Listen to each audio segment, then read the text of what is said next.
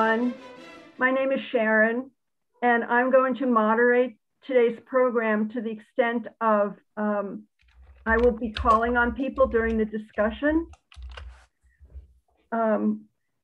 Today, our program will actually be moderated by Tony Ryan,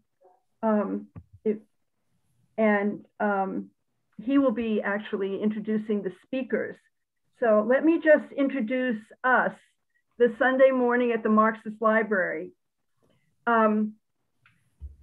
We've existed for more than 10 years, and many of our programs are on YouTube, and all of them are now, as of a few years ago, all of them are. So you can recommend the recording to someone who isn't here.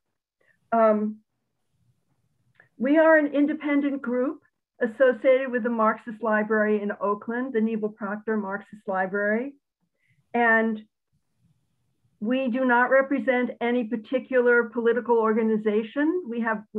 Many of us are part of all kinds of organizations, but we all are united in recognizing the importance of the ideas of Karl Marx, and especially the idea that he expressed when he said, philosophers have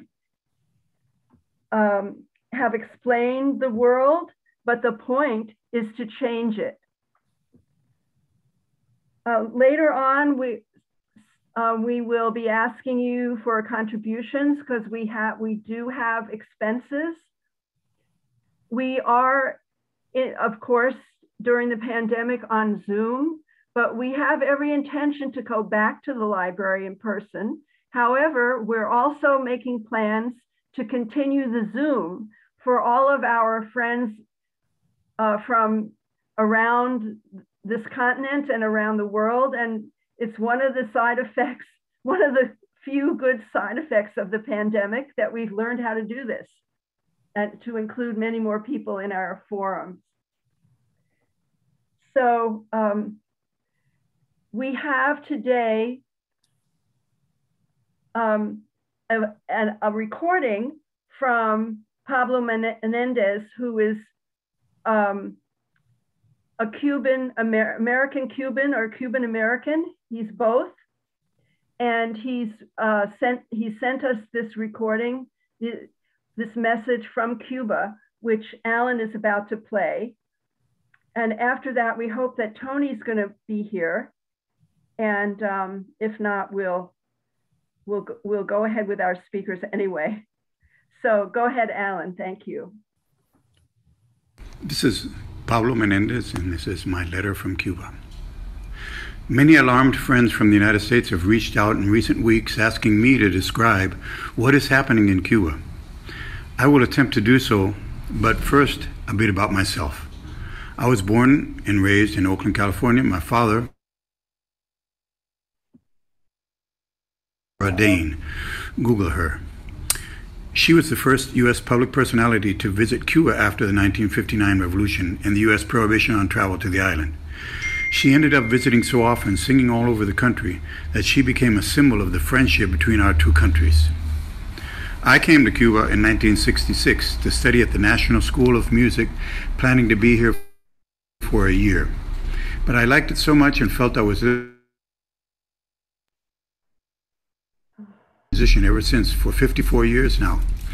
My band is called Pablo Menendez and Mezcla, spelled M-E-Z-C-L-A. You can find us on YouTube.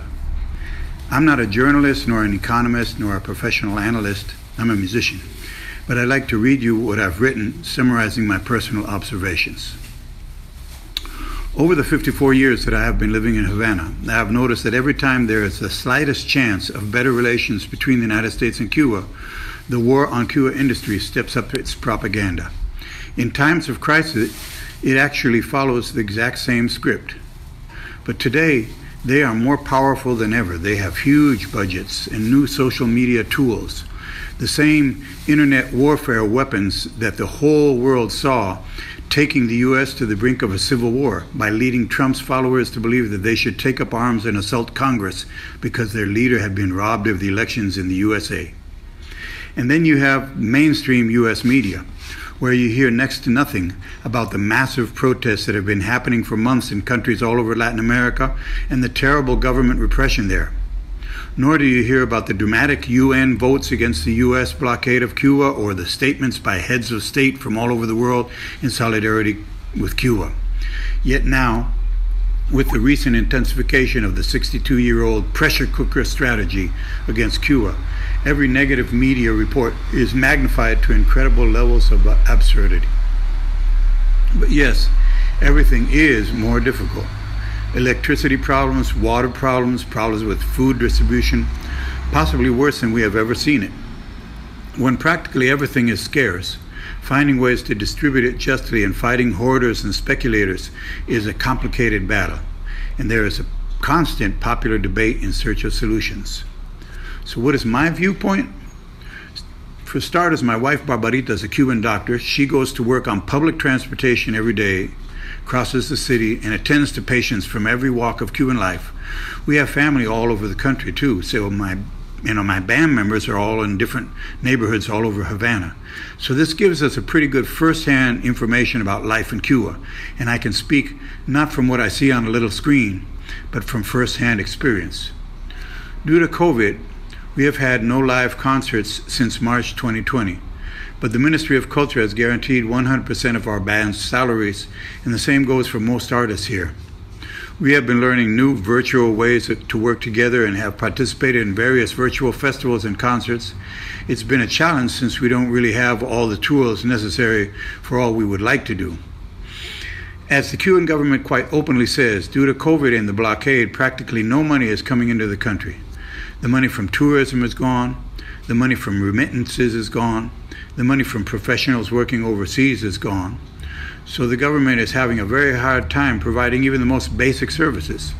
Yet they have not raised prices. On the contrary, they finally took the step of unifying the two local currencies so that now the same money used to pay our salary buys everything in the almost empty stores at the same exchange rate. I'm sure this is confusing because all of the news about the dollar stores that are unpopular and have been attacked by vandals during the protests. These looters, by the way, seemed more drawn to taking TVs and appliances than food. I can't tell you much about the dollar stores because I never go to them and I don't even have dollars now.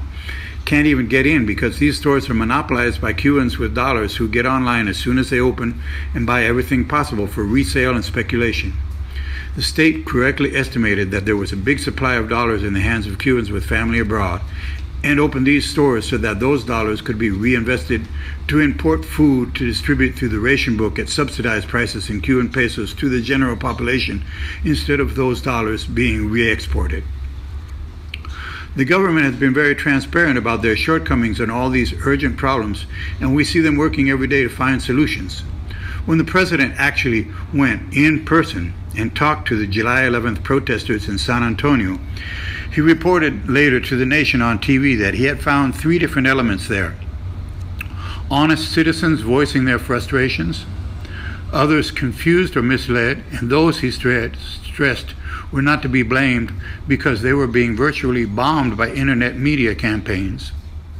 And a third element of some people with the agenda of inciting violence and provoking incidents to justify a foreign humanitarian intervention, quote unquote, which probably would produce results like the 20-year U.S. occupation of Afghanistan or the bombing of Libya. He did not call out troops to repress the demonstrators, and there are no missing nor fake trials. The president of Cuba's Supreme Court on television pointed out that the new Cuban Constitution guarantees the right to peaceful demonstrations, and in no way is it illegal to think differently or express one's views. But there was violence, and it wasn't spontaneous. And there was apparently a coordinated plan of where and how it would happen. An incredible amount of Facebook, Twitter, etc. messages bombarded us for days, dramatically exaggerating the COVID crisis in Matanzas province, calling for a humanitarian intervention or corridor, quote unquote, and then falsely claiming that the various cities had been taken over by the revolt and the government leaders had been arrested or had fled the countries, that the government was repressing and killing what they called the people. I have talked to many people who confirm having witnessed acts of violence, rock throwing, looting, Molotov cocktails, worse. But almost everybody who I've spoken to who, quote unquote, confirms excessive use of force by the police says, I saw it on the videos on the internet. So it seemed very strange to me that in July 11th protests, you didn't see the banners common in popular demonstrations in other countries. You know, like, we want food, jobs, peace, free education, free health care, stop repression and police brutality, stop racism. None of that. It was strange to see most demonstrations with a smartphone in their hands filming it. What I'm trying to say is that from childhood in the USA, I was brought up to support popular demonstrations, and all my life I have participated in them.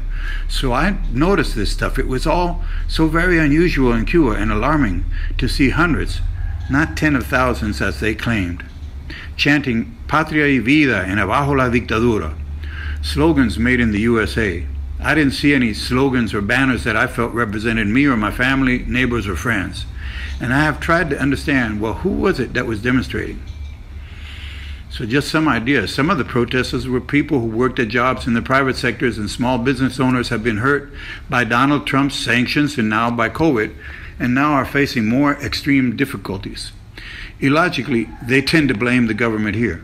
The same goes for people who didn't work at all but lived on remittances from the U.S. and now don't get any because Trump cut them off. It's amazing to think that it was just 5 years ago when President Obama visited Cuba and walked around Havana with his wife and kids. He spoke to the nation live on the most popular, on TV, and appeared on the most popular Cuban TV show. Obama said that a U.S. blockade hadn't worked for almost 60 years and that it was time to try something else. He had the same objectives of regime change, but a different strategy. With the opening between our two countries, everything was better for the people of Cuba. The private sector that the U.S. government loved so much was thriving. Everybody was better off in Cuba and the Cuban community abroad, full of hope and plans for the future. But then came Donald Trump, who put all his might into the job of making regime change in the blockade work. He reversed Obama's openings and added sanctions that cut off trade, travel, and remittances. Trump prohibited almost all the flights, stopped the family reunification program, made up a hoax to close the U.S. consulate, and it's impossible to get any type of visa for the USA and Cuba. Meanwhile, Cuba provides visas for U.S. citizens to visit Cuba at the airline's check-in counter when you get on the plane coming to Cuba. All the things Trump did made life much harder for Cubans, and that has always been the object of these sanctions. But it has been especially criminal in these times when the world needs to come together to fight this pandemic. Now, Biden is following the same policy despite his campaign promises. But think about it. If life in Cuba was so much better when Obama removed just some of the 60-year-old sanctions, what would life be like in Cuba with no blockade? Well, who could say? The U.S. has never removed its sanctions, despite the demands of all of the world's nations who have voted in the General Assembly, the world getting together in the UN and voting against the U.S. policy for 29 years in a row. The last time it was 184 countries against 2, the United States and Israel. Yes, things are tight in Cuba. COVID is hitting us hard, especially now with the Delta variant. Yet, if you compare our COVID numbers with practically any other country, including the United States, the government is taking very good care of us and the death rate is very low. I had COVID and was in a regular Cuban isolation center, so I can tell you firsthand that with very few resources, the health workers do everything they can to take care of us. The government is trying very hard to vaccinate all 11 million Cubans with vaccines developed right here in Cuba. Things have been very calm nationwide here since July 13th, but the internet has continued to bomb us and the world with messages of hate and threats, fake photos, edited videos, talk of dictatorship, regime change, foreign intervention, military options. Local media here, on the other hand, is full of messages about love, about doctors, not bombs, about solidarity, about positive social change, and the history of the revolution. While one side demands changing the old slogan of Patria o Muerte to Patria y Vida, our president changed his slogan to Ponle el Corazón a Cuba. There has been no name calling of you or use of terms like gusano. Another thing, you know, there really is a prison in Cuba where people are held for years with no charges and tortured. It is in Guantanamo, run by the U.S. government and paid for by U.S. taxpayers. Biden's pronouncements on Cuba have been totally in line with the domestic war on Cuba industry. The embargo that Biden is enforcing, what we here in Cuba and the rest of the world calls a blockade, is a cruel policy designed to make our lives miserable. The U.S. government is like a cop with his knee on our throat. We can't breathe. Sure, there's a lot to criticize about Cuba. It is not perfect, and no one says it is, not even the Cuban government. But those who criticize Cuba right now remind me of the people who talked about George Floyd's supposed character flaws to try to justify a policeman slowly killing him while other officers stood by and watched with guns drawn. A blockade is an act of war. The world calls it genocide. So is it time now to analyze Cuba's problems versus virtues, to stand by with your hands folded and watch, or to actually do something to get the boot off the neck of us Cuban people? Many people in the world are organizing solidarity, sending food and much needed medicine and medical supplies. And I would ask you today, where do you stand? Thank you. Thank you. Gracias. How moving. Thank you for playing that. And we need to send our thanks back to Pablo for that great introduction. So is Tony Ryan here?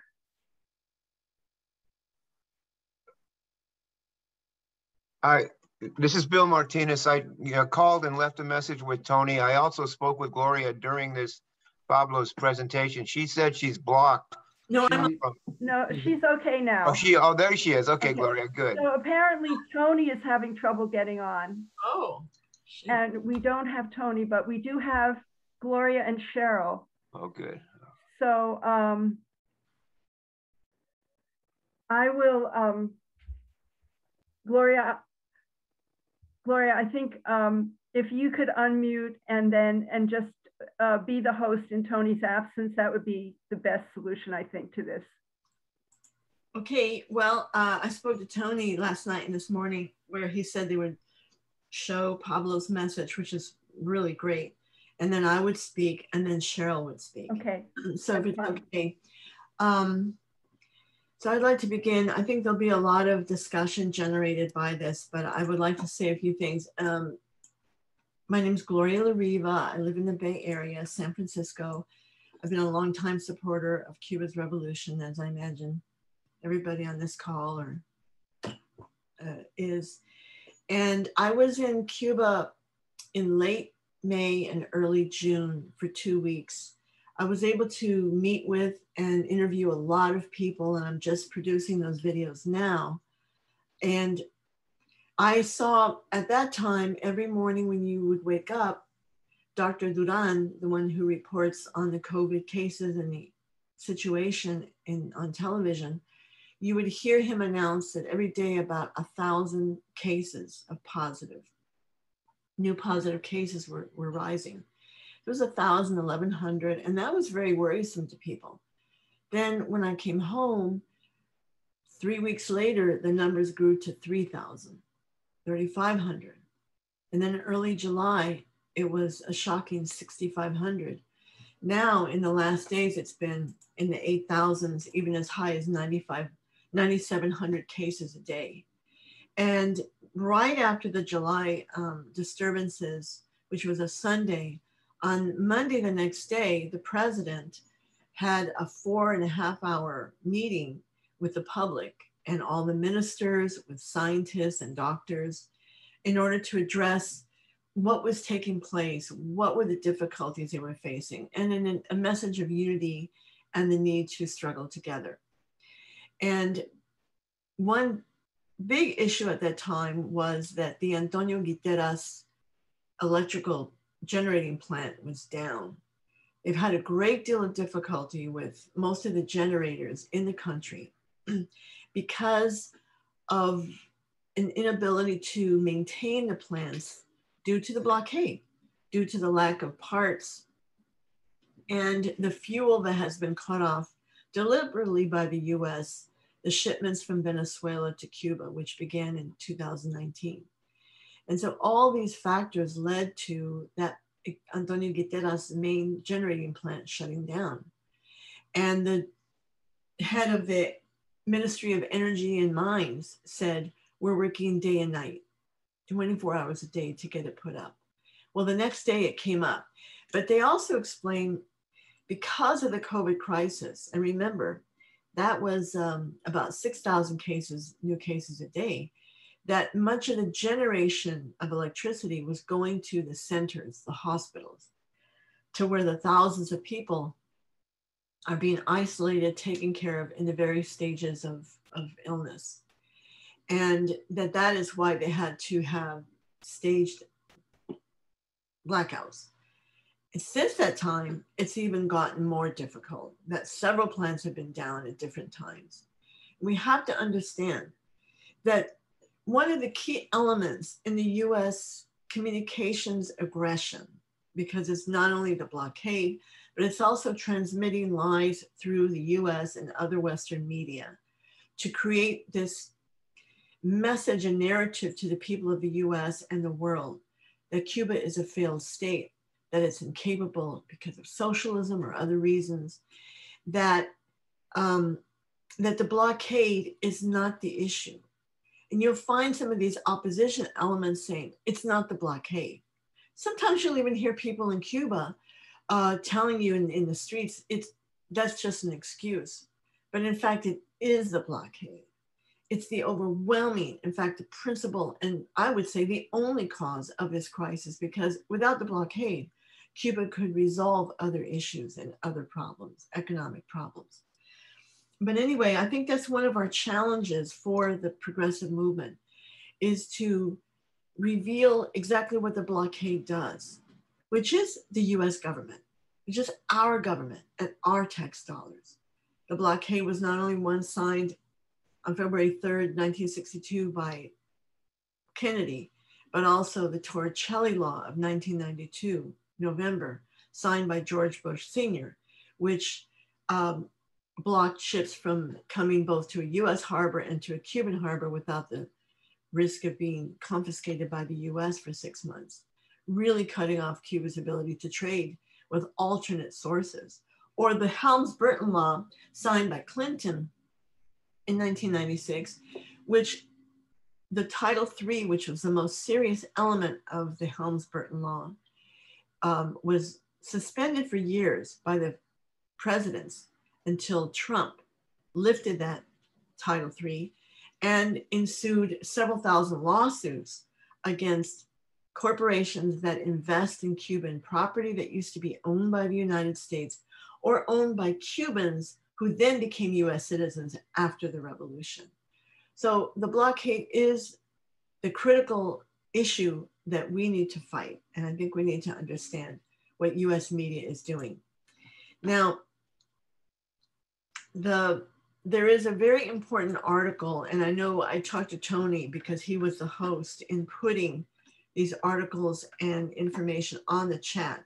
But it's an article published in the People's Tribune of Canada. I think it's the Communist Party of Canada, in which a woman named Catherine Guerrera, and if somebody wants to post it, because I don't think I have the ability to do so. So you can look at Cuba-Venezuela.org. That's the organization that I head up. It's Cuba-Venezuela.org. And there's an article 2 or 3 down that says what really happened on July 11th. And Catherine Guerrera relates that the timing of this was because of the huge increase that I mentioned in late June, largely because of Father's Day. People began to visit their families, they're tired, just like here in the US. And because it's a plan of US color revolution that has been in place for many years, the US taking advantage of the 243 measures of Trump, decided this is the moment. The cases are serious. It's exploding in Cuba. The direction of all medicine toward the COVID patients, the lack of medicine in pharmacies, the shortages of food, now is the time. And on June 23rd, the very day that the United Nations General Assembly was voting, after many great speeches by different countries saying Cuba is heroic in its medical efforts and solidarity with the world, that on that day, 184 countries voted to tell the US to lift the blockade, as they call it, embargo. Only US and Israel voted against Cuba. But on that day, President Bruno Rodriguez spoke, and he warned that their data was showing an uptick, a major increase in social media directed against Cuba, and they felt there was something happening. But he also said that it was evident, this communications operation that was underway. And then, of course, in the following days, began to appear thousands of accounts, false tweet accounts. And then on the day before the July 11 protests, 1.5 million tweets were generated. That wasn't by super busy activists online. That was by a high-tech US operation, a CIA-funded operation that only could happen by the United States. And the slogans of SOS Cuba, SOS Matanzas, why hashtag SOS Matanzas, was because that's where half of the cases were at that moment in the country. And how would Cubans have thought of that except because they were told to? So another element of the Biden aggression now, because Biden not only has embraced the 243 measures signed by Trump, but also has in the last 4 weeks, it was usually on the last Friday, but he jumped it up by a day this last Thursday when Blinken announced new sanctions. The sanctions have been directed toward Biden saying, we're going to bring in internet, independent internet, to overcome any possibility of Cuba blocking the internet. Because as you know, for a couple of days, the internet was blocked in order to stop this operation from Miami and the CIA telling people rise up, or giving them other instructions, or giving false news on that day. And so Biden, his first sanctions was, we're going to increase, or we're going to bring in independent internet. That's much like what they did in 1985 with Radio Marti and 1990 with TV Marti, a total violation of the international communications laws, that no country is allowed to invade another country's telecommunications. And that's what the US is threatening to do. But last Thursday, Biden announced new measures. Actually, Blinken did, in which they said they were applying measures against the head of the prison system and the head of the National Revolutionary Police. Why? They want to use these measures to try to create the narrative that there's this great repression taking place, of arrests, of disappeared people, of hundreds of people that they don't know what's happened to them, and of people being repressed in prison. This is really astonishing from the country that has the highest number in absolute and relative numbers in the world, the United States, of prisoners, of torture cells that we know of here, or of 1,000 police, mainly Black and Latino youth, who are murdered every year by the US with impunity. And so one of these fake videos that took place on that day was one that maybe you saw, that it was one played over and over. It was transmitted by Miami Herald, by a lot of other international media. And it was one of, shaky kind of media, supposedly police busting down someone's door in a neighborhood, and a woman screaming that she has children in her house, screaming, and then supposed gunfire, boom, boom, boom. And she says, my husband's killed. Why did you do this? Blood on the floor. Well, it was a complete fake. And if you read that article by Catherine Guerrera from the People's Tribune of Canada, she was there. She has family in Cuba, and she happened to be in Cárdenas, where that supposedly took place. And she says, Everybody knows that woman and who she is. So this follows US CIA other operations that have taken place in other countries. As I said, the Color Revolution, the Putsch style operations that together with a massive media blitz, false news inside the targeted country to create more chaos. And then certain individuals appear to ask for US military intervention. That's what happened in Cuba. I was asked to also say something about the San Isidro movement. You've probably seen that. They're a group that has gotten a lot of play in the US in the last few months. San Isidro is a small part of a neighborhood in central Havana. Central Havana is a large area of Havana that is between old Havana, buildings of the 1500s, 1600s, 1700s, and the central Havana is one from the 1800s, early 1900s, that if you walk through there, it's pretty shocking because the buildings are very worn down. Many buildings have collapsed due to lack of materials or the inability to rebuild them. Cuba not only has the blockade and other issues and challenges economically, but they have hurricanes. They've had major hurricanes since 2008, where hundreds of thousands, literally, of homes have been destroyed, and they have to put their resources to rebuild those. But anyway, the US has focused on this San Isidro movement, a creation of the US AID, the National Endowment for Democracy.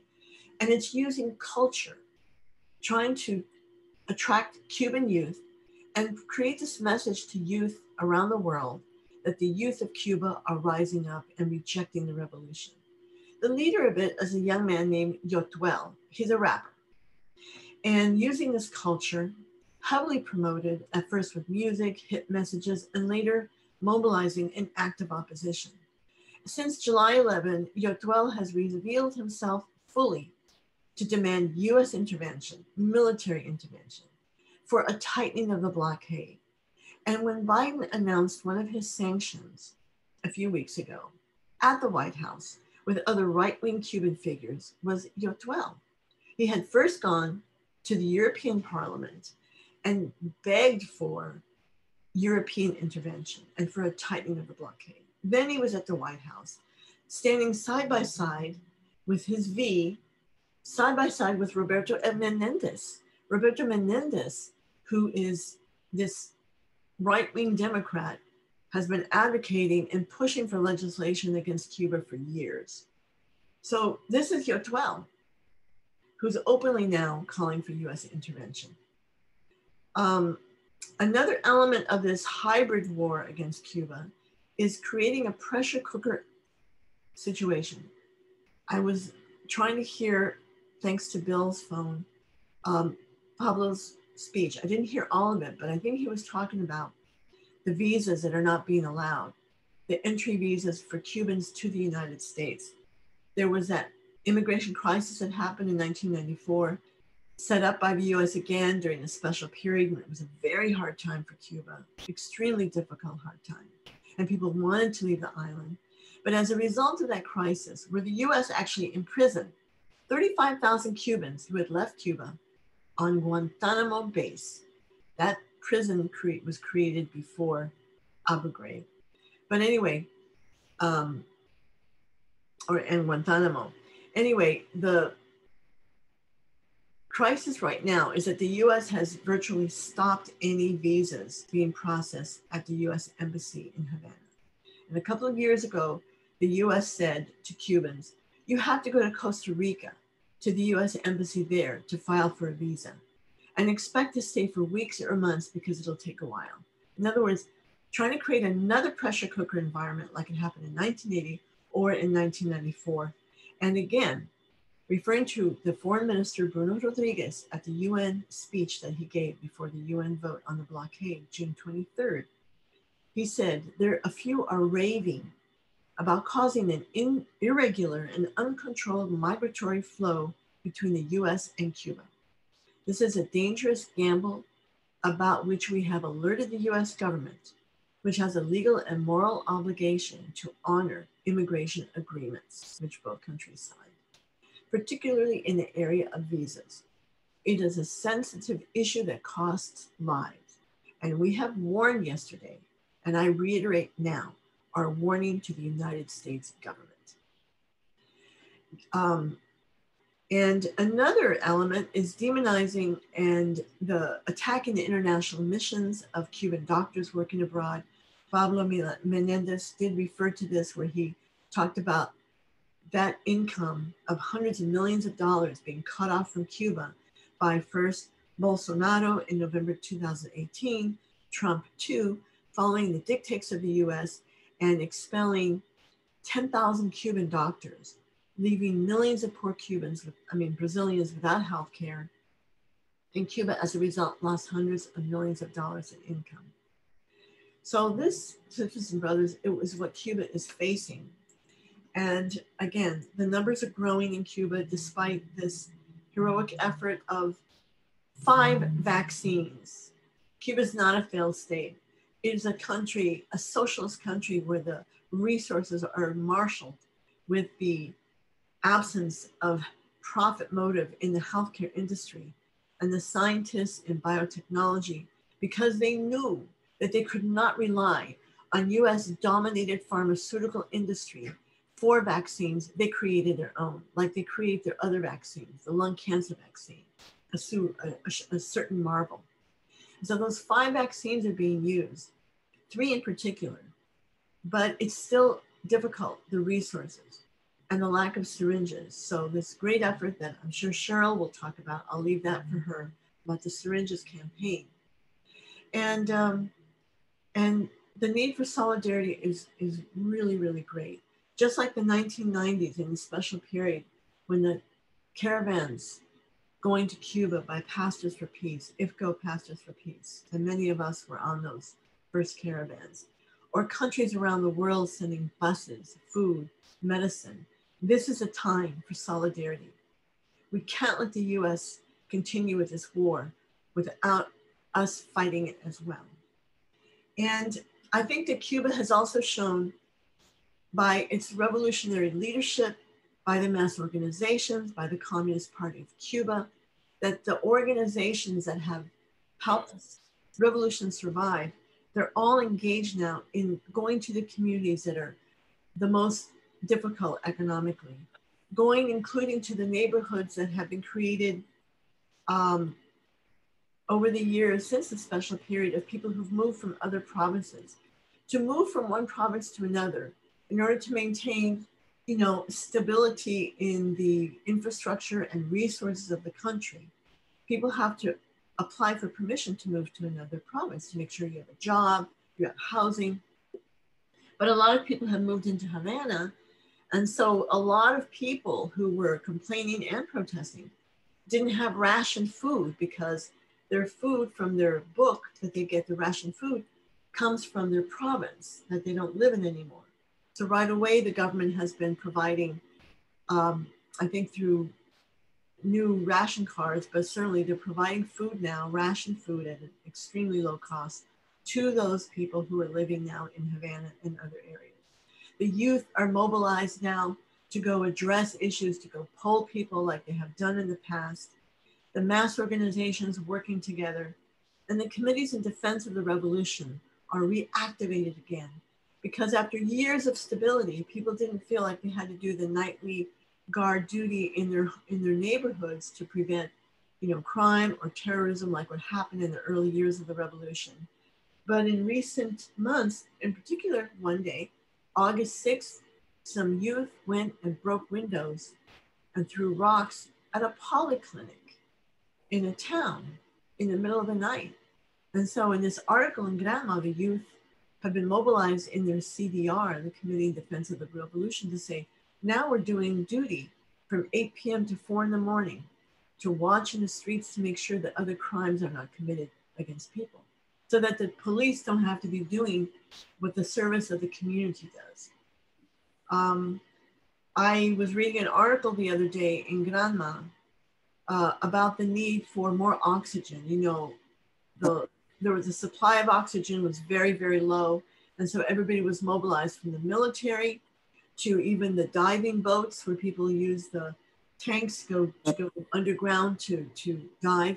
They're using all those resources to step up the operation, because the main plant producing the oxygen, medicinal oxygen for the people on ventilators, was broken down. Again, lack of resources.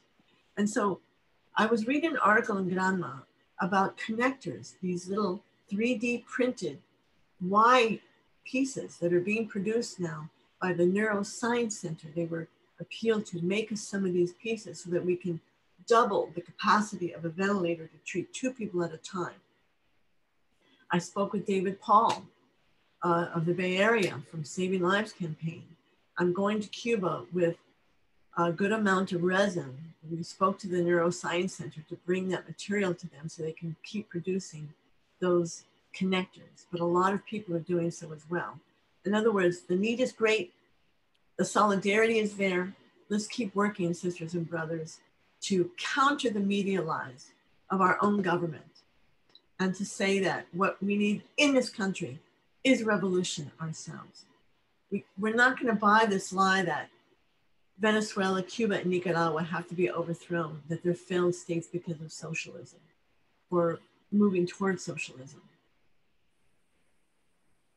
We know what capitalism has done to the world. We know what our own government has done. And we only have to see the Afghanistan crisis and disaster. It didn't begin 20 years ago. It began in 1978, trying to overthrow the revolution of 78. And I will stop. Thank you. This is fantastic. Thank you, Gloria. This is Tony Ryan, and I've had a couple of problems this morning getting online, and I'm online now. But I also, there was internet, some kind of weird internet thing, but also, and this is very sad news, but apparently our friend and comrade Jack Hirschman died in his sleep last night. And so I don't know anything more than that, but he recently was in Cuba himself, and he's very involved with the poetry movement in the United States and internationally, and a Bay Area figure and a friend of Cuba. And I just wanted to let people know that. So excuse for the technical problems and the sad news, but thank you, Gloria, very much. And I'm sorry I missed Pablo's presentation. And now we're going to go to Cheryl LaBash. And Tony. Okay, thank you. Hello?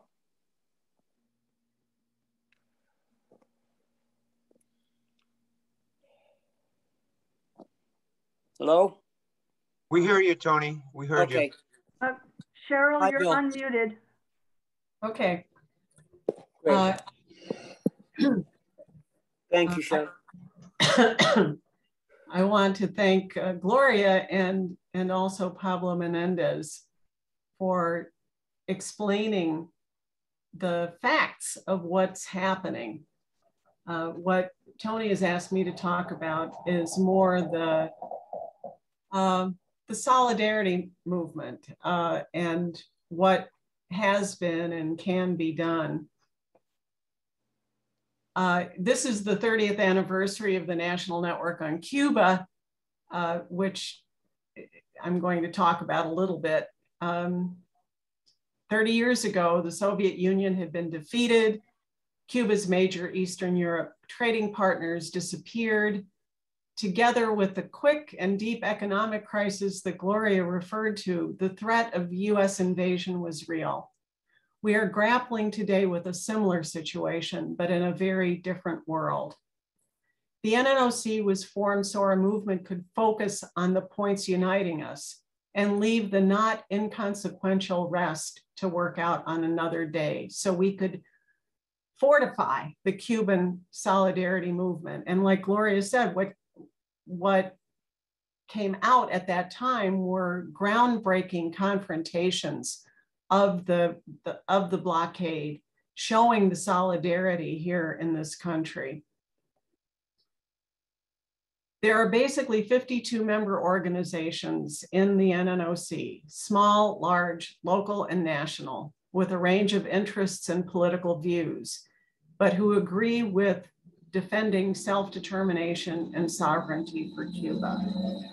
Lately, the organizations that are coming in also focus on Venezuela. Solidarity with the Cuban people's struggle for independence from colonialism and later imperialism did not begin in 1991 when the NNOC was formed, or even 1959 with the revolution. We only have to point to the Henry Reeve Brigade and Henry Reeve, the Civil War veteran who fought and died in Cuba's war against Spain.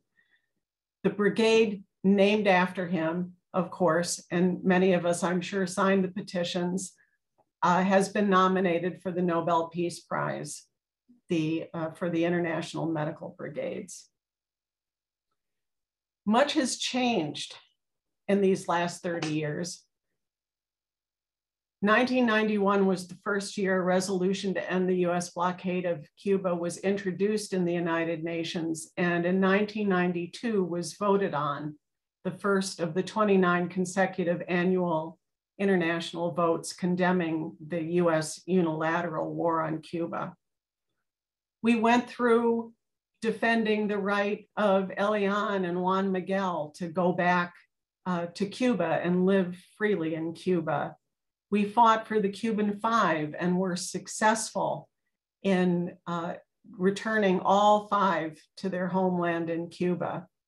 And we witnessed Obama's new but short-lived engagement with Cuba, a strategy that was a double-edged sword. While it was very good for Cuba, it also had a dagger pointed at Venezuela and the rest of Latin America, opening the door to the sanction policy that's been tightened against Venezuela. But at the same time, we can't ignore a technological revolution that has transformed our lives. If we were ignoring it creeping up on us, the coronavirus pandemic brought that reality home. Up until February 2020, the movement in solidarity with Cuba worked in their city, doing basically the regular work, educational work, outreach. NNOC member organizations came together twice a year to share initiatives and ideas.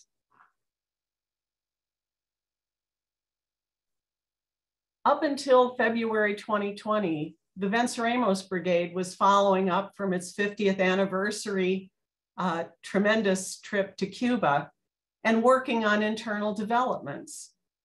IFCO was working on recruiting for the Elon scholarships and planning delegations in the Friendshipment Caravan. Code Pink was involved throughout Latin America and other countries. The trials of the Venezuelan embassy defenders, of which David Paul was one, was finally over and they were free to travel again. WOLA and LOG and other organizations did legislative research, routine local work. And since 2016, the NNOC worked city by city, encouraging local resolutions against the blockade and managed to get quite a few. November 2019, many of us were at the Solidarity Conference in Havana. The NNOC was preparing for the next May Day Brigade. We had just printed 20,000 educational and the blockade brochures for local areas to use. Generally speaking, it's my observation that there was not much cross-pollination between areas unless people were in the same political organization or had friendships or alliances from other involvement. There was some sharing of speakers or film showings, like Maestra, when some of the women who participated came. There were events in many cities, particularly on the East Coast. But there wasn't any national function. There was, though, a voluntary group that was working on following up a conference for US-Cuba normalization that was held in New York in 2017. Of course, it was scheduled for March 22nd and 23rd, 2020, and there was not a venue to be found anywhere. So what happened with our work? What happened with the solidarity work? Some of the panels that were prepared for that conference were shown on Zoom, and people who had discounted digital organizing were actually surprised that it gave us many, many new options of reaching people not only across the country, but around the world. Of course, that's old hat now. And Zoom webinars are frequent and very informative and helpful, but it's not like the cutting edge of the Cuba Solidarity movement anymore. We were also able to partner with the Canadian Network on Cuba and work trans-border in a regular, ongoing way. But when the pandemic swept down on our communities, and I'm speaking to you from Detroit, and we had firsthand experience with the shock in March. The Black communities, Latinx, Indigenous communities were just devastated. Cuba had plans and ways to fight the pandemic. They didn't have the vaccines that Gloria referred to yet, but they had other medications that could help boost your immune system and other health ways of protecting people as much as possible. But here in the United States, because of the blockade, we were denied access to that expertise. As a result of that crisis, the Saving Lives campaign was jointly developed by the Canadian Network on Cuba, the National Network on Cuba, and La Table de Concertación et Solidarité Quebec-Cuba to aggressively solicit resolutions promoting medical collaboration with Cuba as a way of beating down the door and saying, we need to end the blockade. A medical committee was formed to do programs, reach out to medical professionals, and has been really tremendously successful in some areas, especially in the Bay Area and also in Minnesota in particular. So that was like the beginning of the Saving Lives campaign. There were more local resolutions achieved since May 5th, 2020 than had been gotten since 2016, when the effort at gathering these local resolutions. There are resolutions from major international unions, like the International Longshore and Warehouse Union, that also donated money for the syringe campaign. The Washington State Labor Council, Cleveland, Chicago, the Illinois State Assembly and other state assemblies. Really, school boards, county commissions have passed resolutions opposing the blockade. This was a tremendous demonstration of the breadth of the opposition to US policy, that Washington does not represent the will of the people here in the United States. Even during the pandemic, there was an effort to try to make that felt.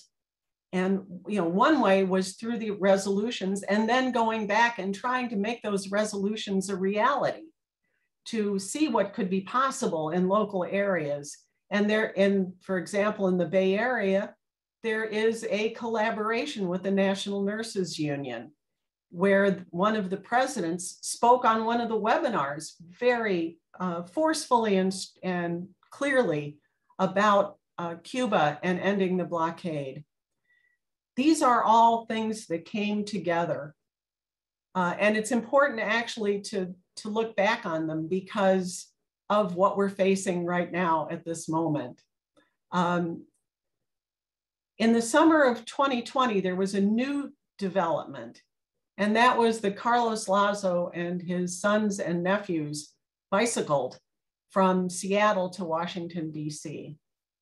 That bicycle trip, calling for an end to the blockade, calling for bridges of love between the United States and Cuba, inspired a group of Cuban Americans in Miami to begin doing caravans there as well. Monthly caravans began, and they were initiated by Cuban Americans. They appealed to the solidarity movement to join with them. And as a result, every month in many cities across the United States and Canada, and then some months around the world as well, and sometimes even in Cuba, there are caravans, bicycle, car, demonstrations on foot, rallies, different kinds of expressions on the last Sunday of every month over the past year. Cuba had been really had held back the pandemic, and Gloria talked about this, so I'm going to skip over some of it. Really, up until they reopened, they made it possible for relatives to come for the holidays at the end of 2020. And with the tremendous increase in the coronavirus with the Delta variant that spread throughout the country for the first time, really, Cuba has had to use a lot of resources that are used for generally other things to deal with people who are sick, who are infected. This has created, a tremendous strain on the economy, in addition to all of the blockade, of course, and the fact, all of the other things that were mentioned both by Pablo and by Gloria. And at the same time, with this tremendous biotechnology industry that began in the early 1980s in the initiative of Fidel, blossomed into producing these 5 vaccine candidates.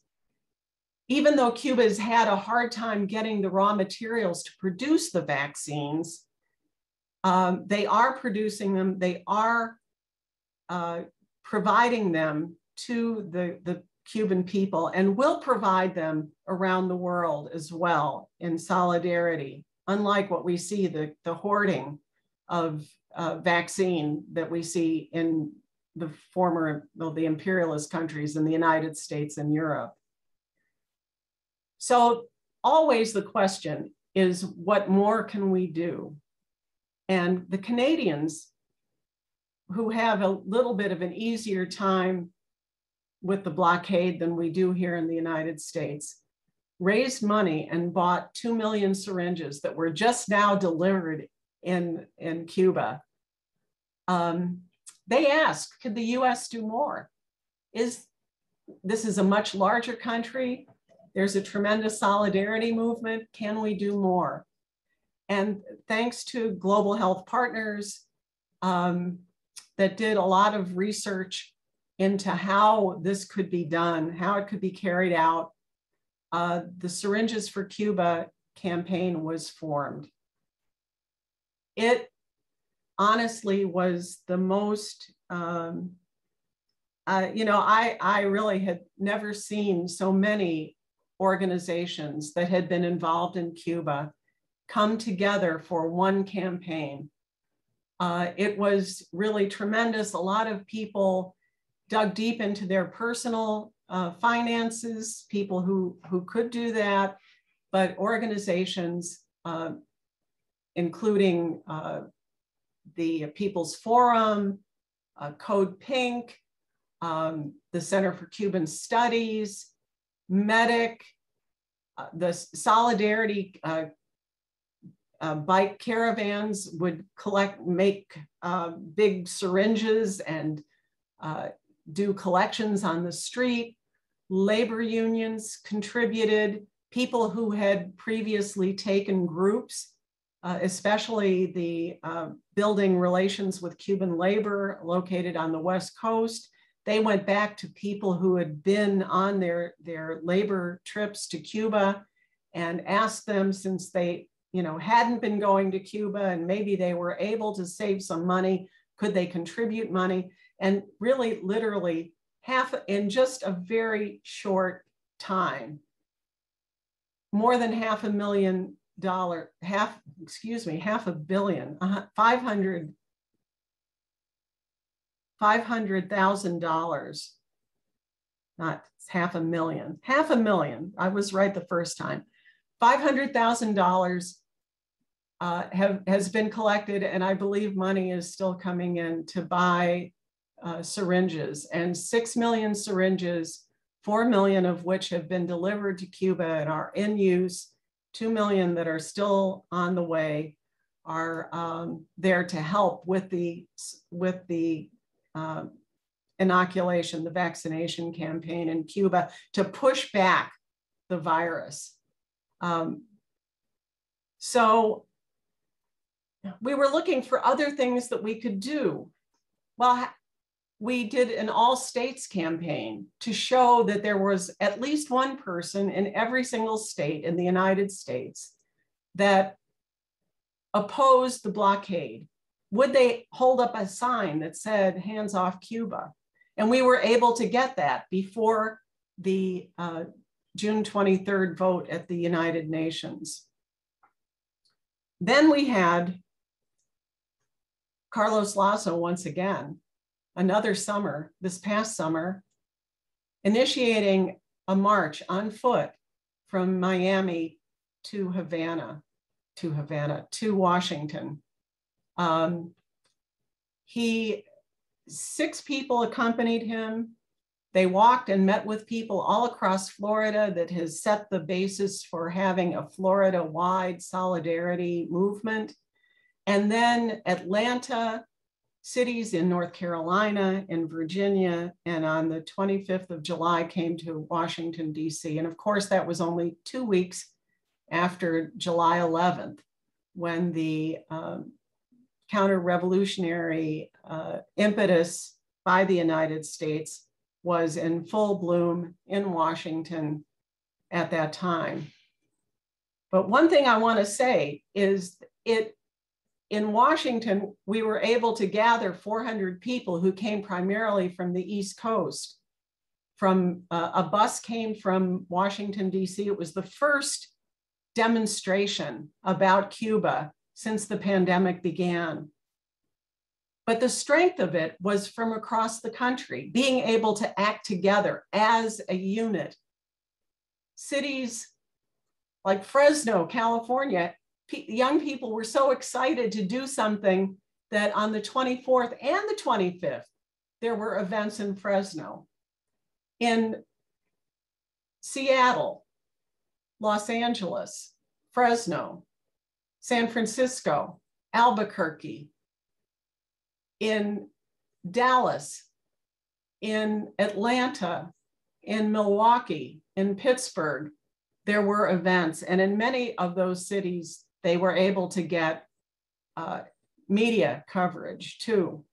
So we were able to, while we were in Washington, and thanks very much to the Answer Coalition and Code Pink and others who were on the ground in Washington for making that a success and organizing the defense of that rally in the midst of probably more than 1,000 very hostile Cuban Americans who had been brought to Washington to pressure the Biden administration against Cuba. But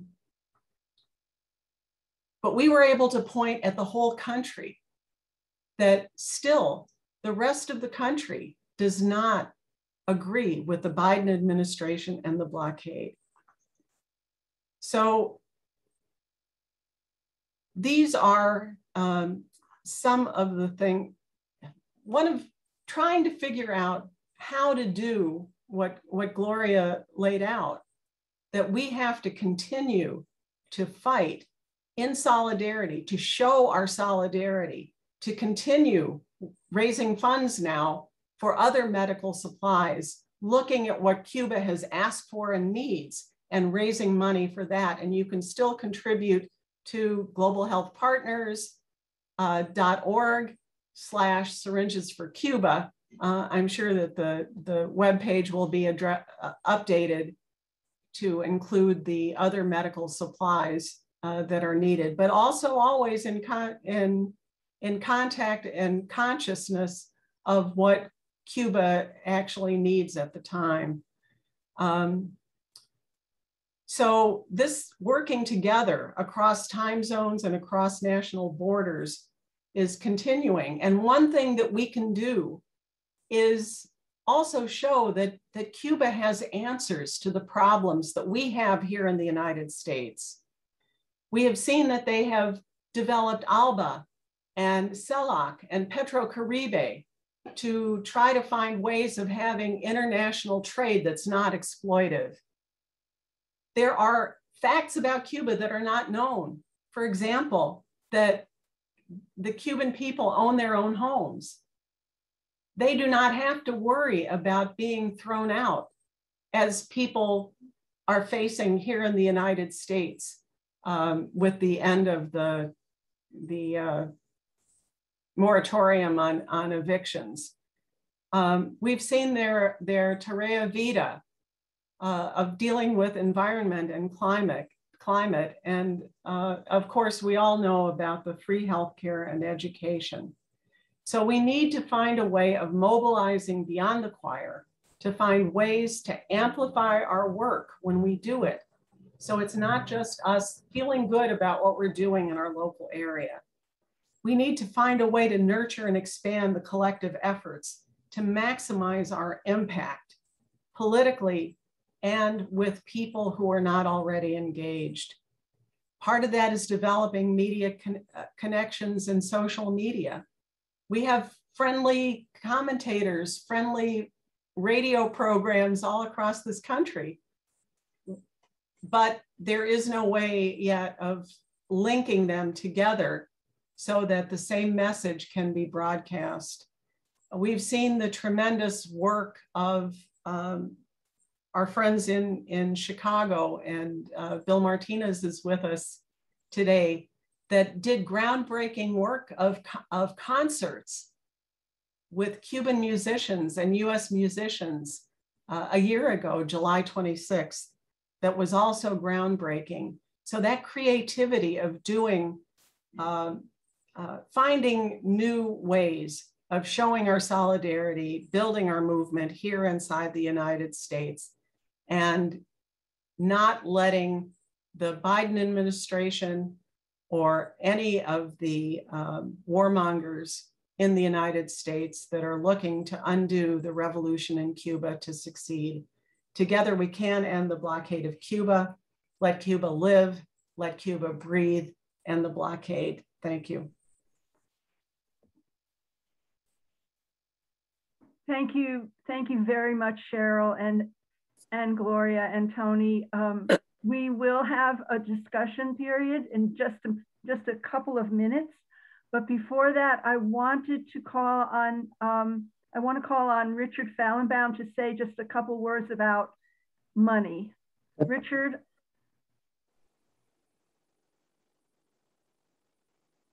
Yes, thank you. Well, I just want to reiterate the appeal for support for this Cuban solidarity, which is obviously the most important thing right now. But the Institute for the Critical Study of Society, which is the sponsor of this event, also needs small amounts of money. So after you've made a contribution to the various organizations that are doing solidarity work, I want to commend you to make a contribution to our organization. I put it on the some information on the chat. You might have also seen it on the email. At any rate, some information on how you can contribute, and please consider it. Thank you. Thank you, Richard. So I'm going to keep a stack of people who want to speak, and I'm checking the participants list. So please put your hand up if you would like to share anything. We get upcoming programs also. Oh, I'm sorry. Thank you, Alan. Before we have the discussion, I'm going to ask Jean Rule to talk about future programs of Sunday morning or Sunday, whatever time it is at your home. Jean, do you want to say a few words about that? Yes, thank you. And let me just get that up here. But yeah, we meet on Sunday morning in Oakland, the center of our universe. So hopefully, but I know people have different time zones around the world, and we're mindful of that. But every Sunday morning we do meet, and we organize this. And thank you so much for the program today. It's a reminder that even the little bit we do here is very important, and we're very happy we can get these voices out. Next week, we're going to continue with the program, Is the U.S. Global Empire Actually in Decline? And I'm sure we all have opinions on this. We'll have a chance to discuss this with two very knowledgeable people, Stansfield Smith, who's spoken at the library before, and many of you know him, and also Roger Harris, who is with the Task Force of Americas, as well as the ICSS here. So that's coming up next week, and we have more programs coming up, and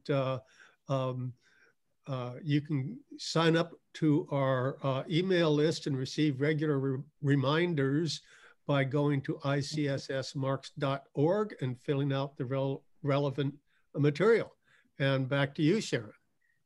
Thank you. So I have three people right now on the stack, Raj, Treyan, and Mary. And I'm going to be keeping track of the stack. The co-hosts can't raise their hands. So if any of the co-hosts want to speak, you should message me in the chat. I also have Walter. So go ahead, Raj. Thank you to all our speakers. I learned a lot more than I learned otherwise. My first comment is that Cuba is the greatest socialist country in the world. It needs our solidarity and support. So I'm fully for that. But my question is this: the peoples of the world are responding. What about the governments? Used to be India too, under previous Congress Party rules, was a strong supporter of Cuba. It's a historical connection is in the non-aligned movement. And they used to send help in such times. Do you know if in the present right of center regime of Modi, has India done anything to support Cuba as a government-to-government support? That's my question to you. And any other government who has defied the United States and send help. I understand from Gloria that China has done it indirectly because of the sanctions, etc. So I want to know if any of the speakers can enlighten me on the governments of the world's support to Cuba.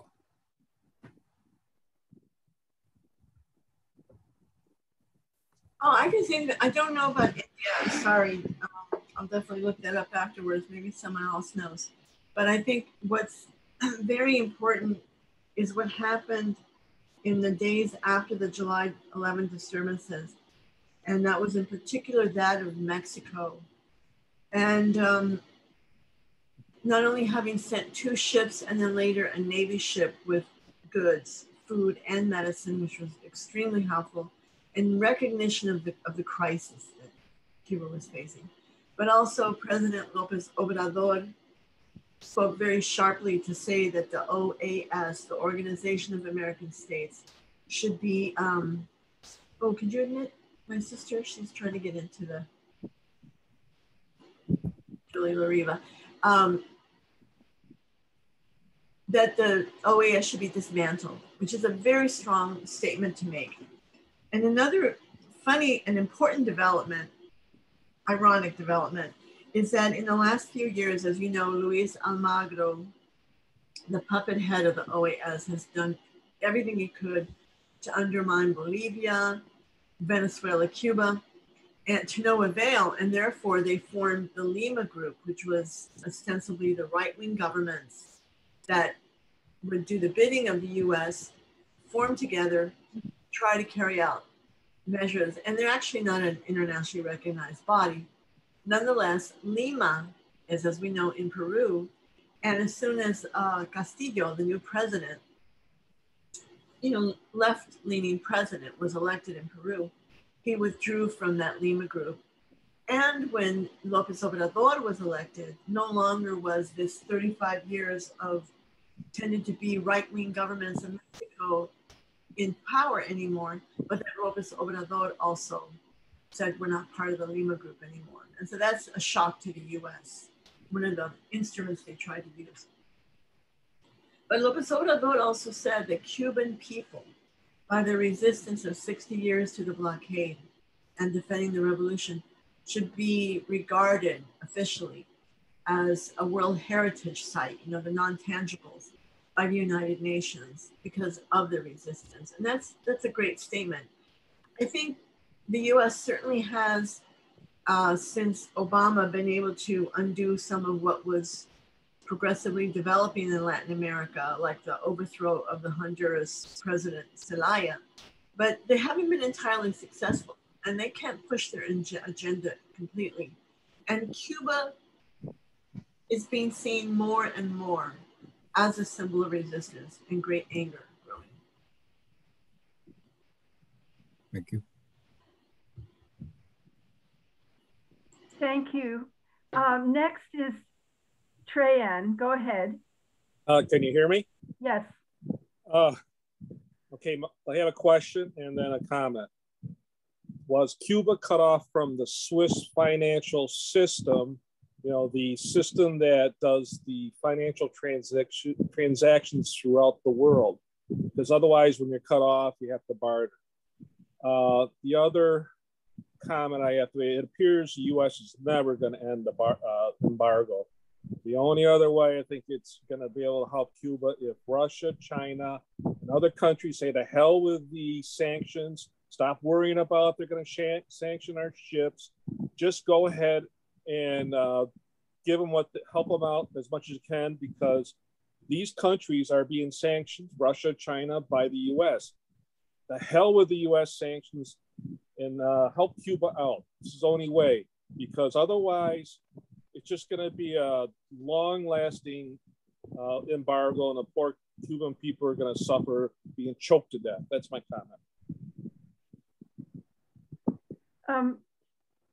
Our speakers should just jump in if you want to respond, or we can have a few comments and then have you respond, whatever you want to do. Okay, I'm going to call on Mary next. Go ahead, Mary. Hi, everybody. It's so good to see all of you. I really appreciate it and thank the remarks by Gloria and Cheryl, and very much could relate to what Pablo was saying, since, as quite a few of you know here, I just returned from Cuba in June, having spent 11 of the previous 18 months there, and actually started working on the Saving Lives campaign in April of 2020 from Cuba, and am very much committed to it. I also really want to thank Bob Schwartz, who has been doing this work of providing medical supplies to Cuba for 30 years, and not just Cuba, but Central America, and who had the brilliance to bring the syringe campaign to Saving Lives and to the national network, which got all of us involved. And I'd like to follow up. I put some other things in the chat, but I'd like to follow up on what Cheryl was saying about bringing new people in and also building on this incredible work we've done, which is that I believe, and Bob can speak to this, that Global Health Partners will now be turning to providing medical supplies. And Gloria talked a lot about what that need is. And I actually would like to issue a challenge, which is if we do have people who support and are in solidarity with Cuba in 50 states, I would like to see as many of the states as possible adopt and sponsor a container of medical supplies, which would mean raising about $16,000. And I'm going to try to do that in Massachusetts. $16,000, I don't think is a lot of money when we've just shown that we can raise 500,000. And then, you know, whatever medical supplies Global Health Partners has, we can fill those. But also, there's other work that we can do to follow up on all this tremendous work that I think people have done over the last year that has brought in new people. For instance, with all of these city councils and town councils, which are primarily new people, we could follow up and we could even draft for them letters to the editors and op-ed pieces and bring them to them and ask them to bring them to their constituencies so that we're building ever wider circles. And in that regard, something that just strikes me that I would like to put out there, which is that the following June 23rd and the subsequent events, which Gloria and Pablo in particular outlined, the world is forming an international cordon around Cuba, humanitarian cordon around Cuba. Who is left out of that, as we were left out of the UN vote, is the United States. And it sounds sort of silly to say it this way, but is the United States really going to be left out of this humanitarian cordon that is rallying the world? And are we really going to have egg on our face and be following this insane policy? And that's long enough for me. Thank you, Mary.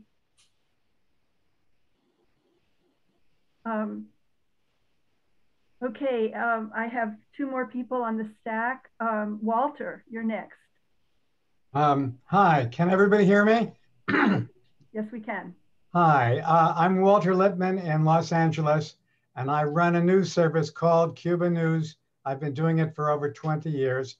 And the main thing that we do is put out English translations from the Cuban media, between 20 and 40 every single day.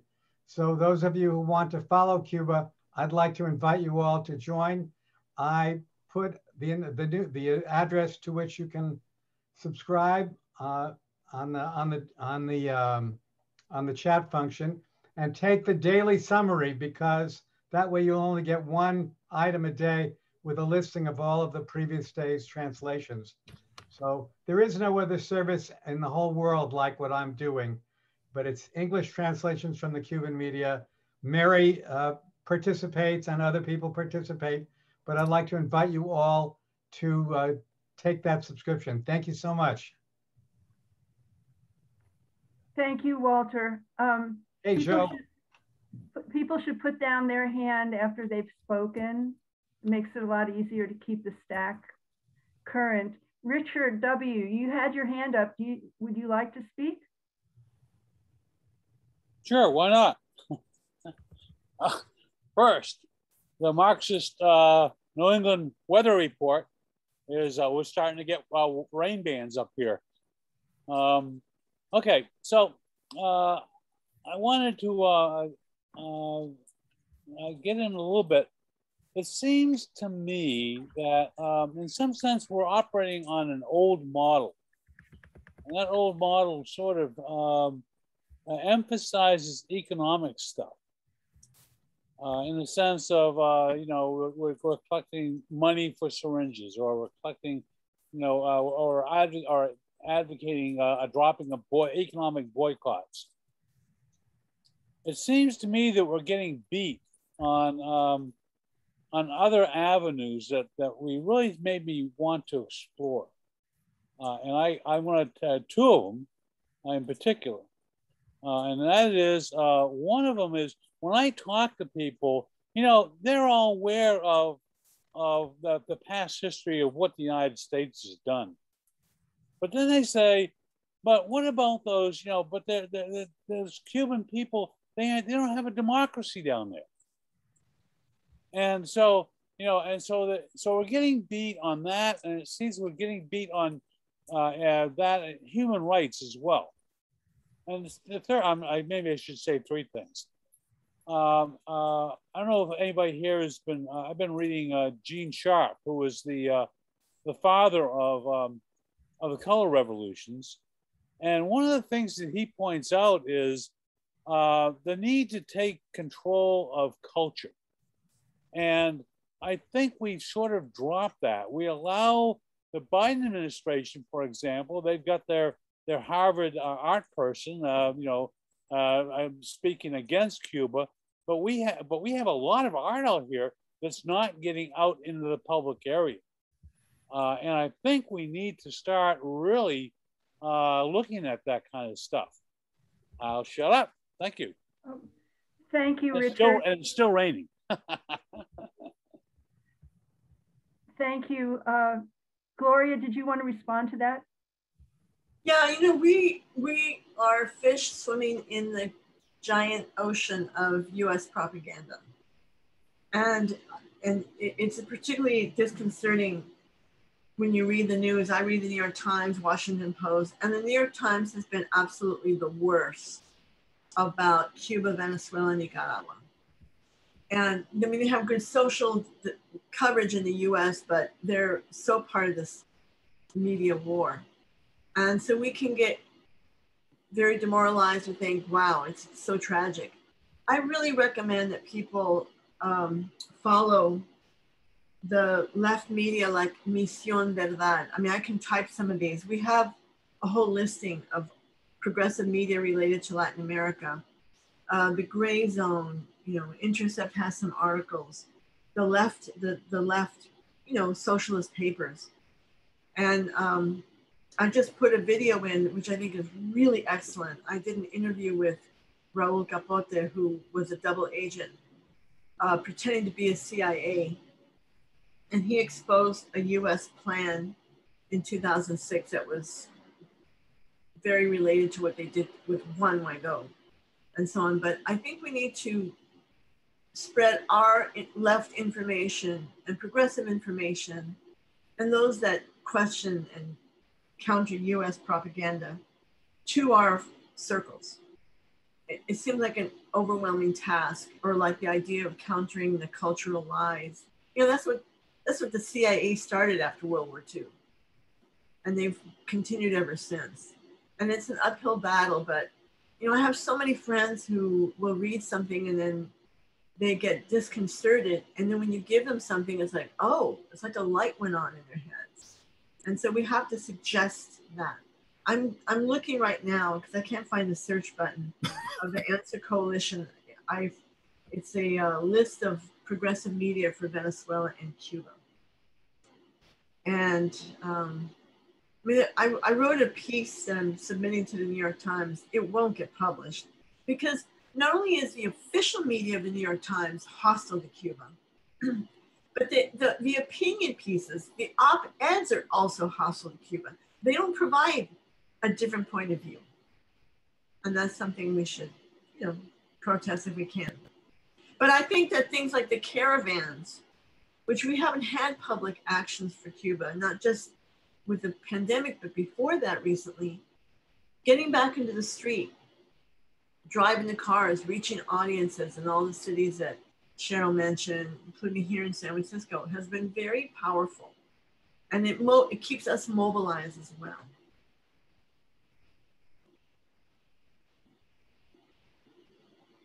Thank you. Next is Yusuf, followed by Jean. Yes, thank you very much for last couple of speakers for and questions and bring up this point. I asked her the 1990s, starting with Yugoslavia, the left has sort of lost its original initiative on the discourse in many areas. And do you hear me okay? Yes. And many have taken, many former allies and a section of the left have taken up the narrative of the imperialist agenda. And sometimes they say, well, okay, all these are, well, let's not have military intervention, but, you know, Venezuela is undemocratic, Nicaragua is undemocratic, Cuba is undemocratic, and so on and so forth. So they load the ammunition on the gun, but don't fire it themselves. Other people fire it. So maybe some I'd like some more comments on this problem we have. Okay, let's accumulate a few more, and then people can respond. Jean is next. Okay, thank you, and really appreciate all the comments, both of our speakers and people who have participated. And I have to say, I'm really impressed by the amount of people who have been traveling and getting all this information and bringing us back. I don't get out of Oakland very much, as I said, but back in 1998, I did go to Cuba as part of the 150th anniversary of the publication of the Communist Manifesto. And I gave a paper, which isn't all that important, but I remember one of the sessions, one of us North Americans, not me, asked the question, how can you say you'd have a democracy when you only have one political party? And the response was, under Batista, we had 7 political parties and no democracy. Now we have one political party and we have democracy.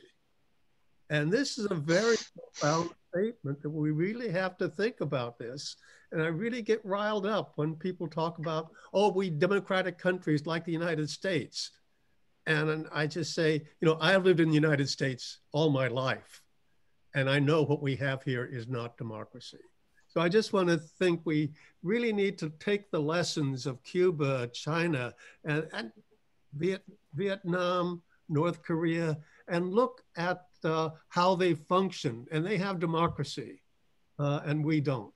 So I think we need to look at our conceptual framework, how we look at the world, and really thank Cuba for educating us so much. So I'll stop there. Okay, thank you. John McAuliffe is next. Hi, thanks very much. One particular response that was just said is that when Mariela Castro was here, what, 5 years ago, she was interviewed on CNN and said that she thought the single party was a function of the embargo and the need to defend against it, and that that would be an open question after the embargo was lifted. So it's still on the CNN record if you want to watch it. A question for Mary and others who may have been in Cuba more recently. It seems to me that the Cuban government handled the immediate problem of the demonstrations, which a mutual friend of ours estimates involved 100,000 people, not a few hundred people, but they handled that in 2 ways. They handled it with the control of the state. They used fairly strong police and quasi-police mechanisms to control it. And that's what a government does. Our government does it. The Cuban government did it to get control of what was going on. But they also took 2 steps to try to respond to public demands, not the Patria Vida demands, but what was generating the mass participation, which, you know, mass, but still it's a country of 11 million. So, you know, it's like saying that Black Lives Matter was the mass activity of the Black community. It wasn't, it was part of the Black community. At any rate, the positive things they did was to accelerate the economic reforms in terms of small and medium enterprises. And they also allowed people to bring in hand luggage, medicine, and food and whatever else without having to pay import duties. The other thing that's happened, and you can find it on our blog, is a tremendous amount of ferment in the left in Cuba of posts that have been made. Arbolaya is in, if you look at what's the blog that comes out of Miami? The Progreso Weekly. You go to Progreso Weekly, you'll see a couple of very powerful essays by Arbolaya, but he's not the only one, talking about the need to get fundamental changes made. The question that I have, since I haven't been back, is how much is that debate happening within and on the fringes of the party about the need to really think about internal changes that have to happen? Obviously, the best of all possible worlds is ending the embargo, or the medium best is getting back to the Obama policies. But in terms of what the Cubans themselves can do, how much do you think is at play at this point? How much debate is going on amongst the Cubans themselves in their internet? Oh, the other thing I wanted to say, because people may not have noticed it, is the other thing, unfortunately, the Cubans are doing is they're making it illegal to post certain things on the internet. There's a new piece of legislation to do that, which is what the Vietnamese do and the Chinese do to control the internet. And it's what some people in the US would like to do. But, you know, that's another real factor about what's going on. Gloria, go ahead. I don't know if you want to answer, Mary. I'd like to make a comment.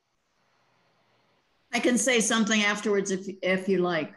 Okay, well, one thing, John, I appreciate your being on and you're offering your views. Nobody I know and talk to, and I've talked to many people of different political views, nobody says that it was 100,000 people in Cuba demonstrating. I don't even think it was 10,000.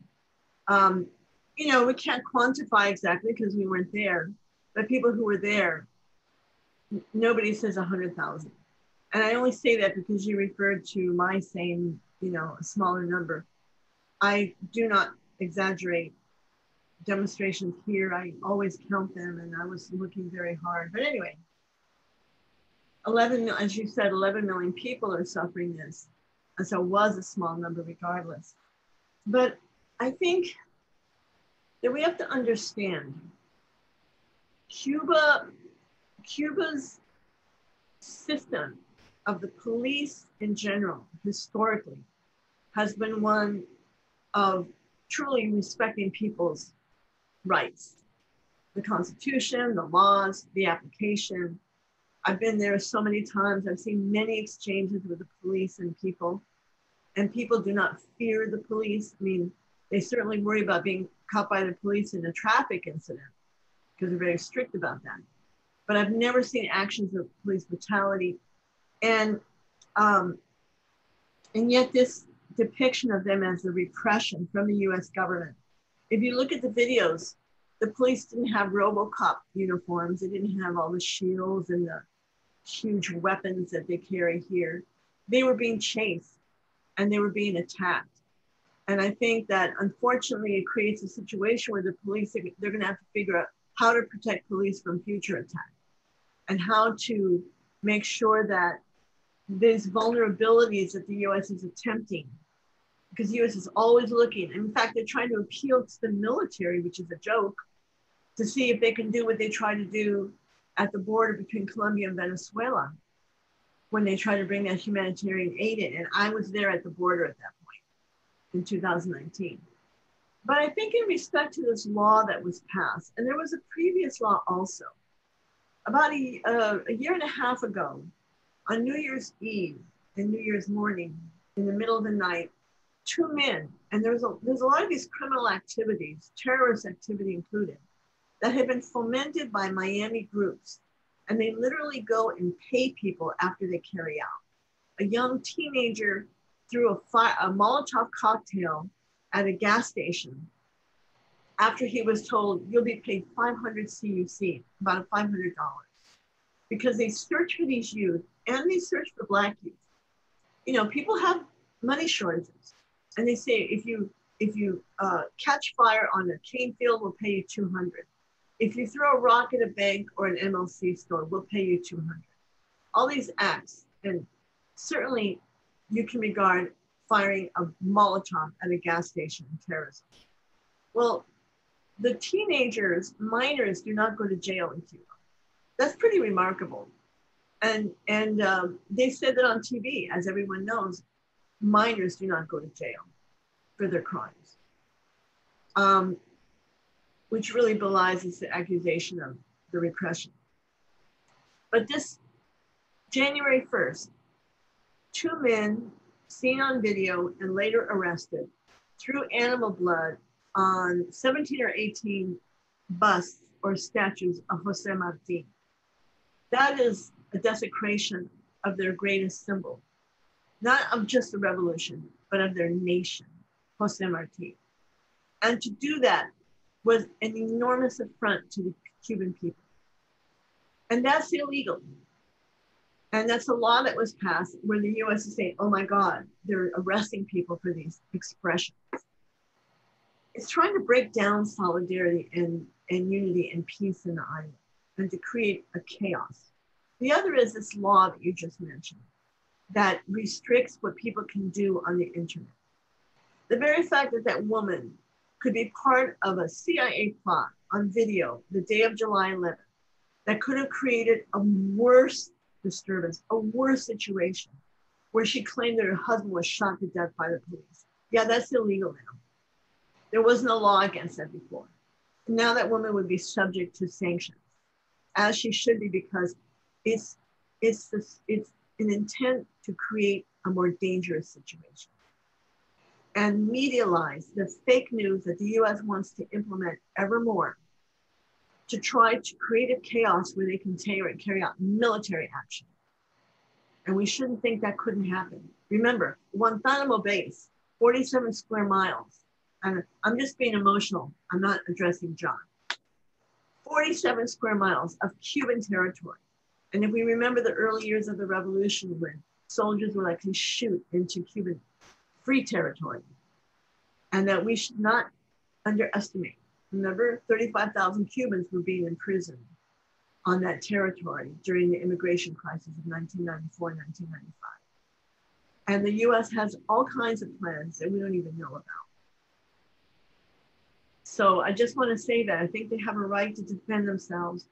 I think they have historically, traditionally, a culture of respecting human rights, of respecting people's rights. The greatest human rights violation, of course, is the blockade and the US aggression. But they have to be able to make sure to protect themselves against terrorism. Remember, in May 2019, two men were paid, as they admitted, to derail 4 train cars near the Mariel huge economic infrastructure, a foreign investment. To derail a train in Cuba is a serious, serious attack. That's all. Thank you. Mary, did you have a response before we? Sure, there's a couple of things I can say. And first of all, I should premise it by saying that I am a permanent resident of Cuba. It's the equivalent of having a green card. So when I say, well, let's see. I mean, there's like 3 different things I need to say, John, about this. Number one, I think the response to the outbreak of, aside from the vandals, just sort of panic and exhaustion on the part of people, that the response of the government was different than what you're saying. I think that the process of finally passing the law on small and medium businesses, and what was the other one you said? Allowing people to bring stuff without it being and that import duties. I don't think that was a response to the outbreaks. I think it was a response to the natural course that this horrendous pandemic is taking on people. The response to the outbreaks and outbursts, time and time again, in comments on, I don't read Facebook very much, but in other media, people are harking back to what happened in 1994, when similarly, people just had it. And there was this incredible outburst down in Central Havana. And I have friends who were there and witnessed it and all.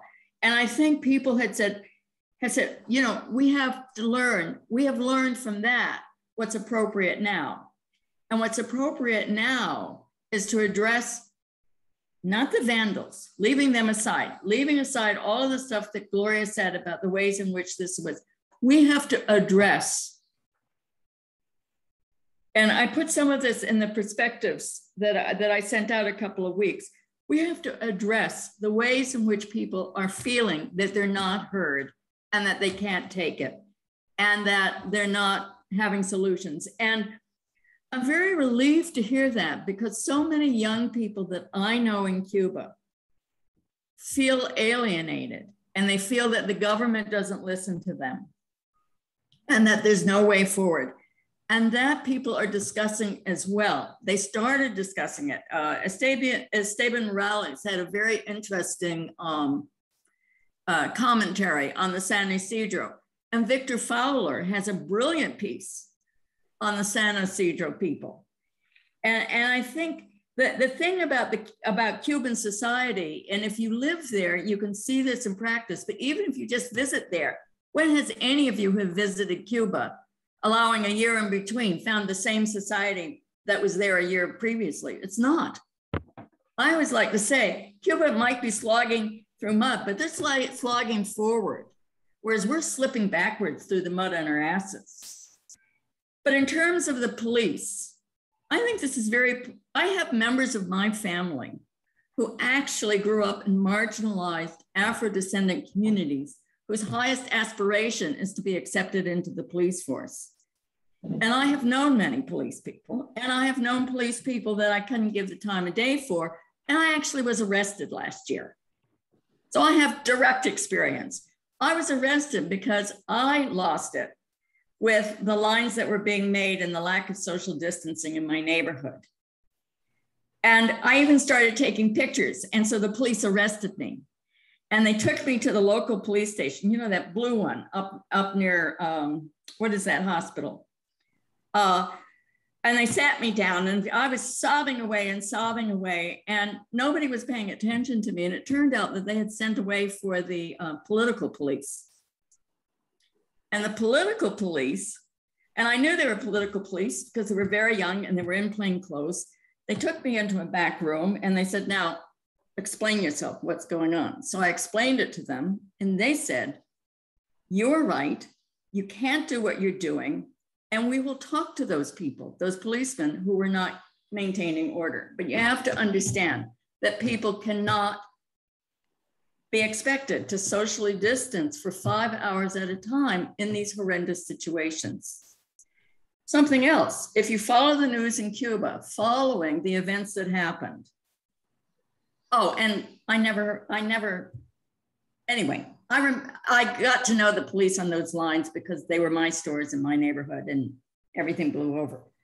But one of the interesting things that came out of the events and the activities were all the interviews on television in Cuba. And you can turn into Canal Caribe on YouTube and watch it every day. You can follow the news. Were all the interviews with police people, and even with police people's mothers, talking about how hard it was for them in that situation. And I don't think that was a lot of guff and propaganda, John. I think everybody was shaken up. Just as in 1994, people were shaken to their core because everybody in Cuba complains. Everybody has a hard time and everybody just muddles along.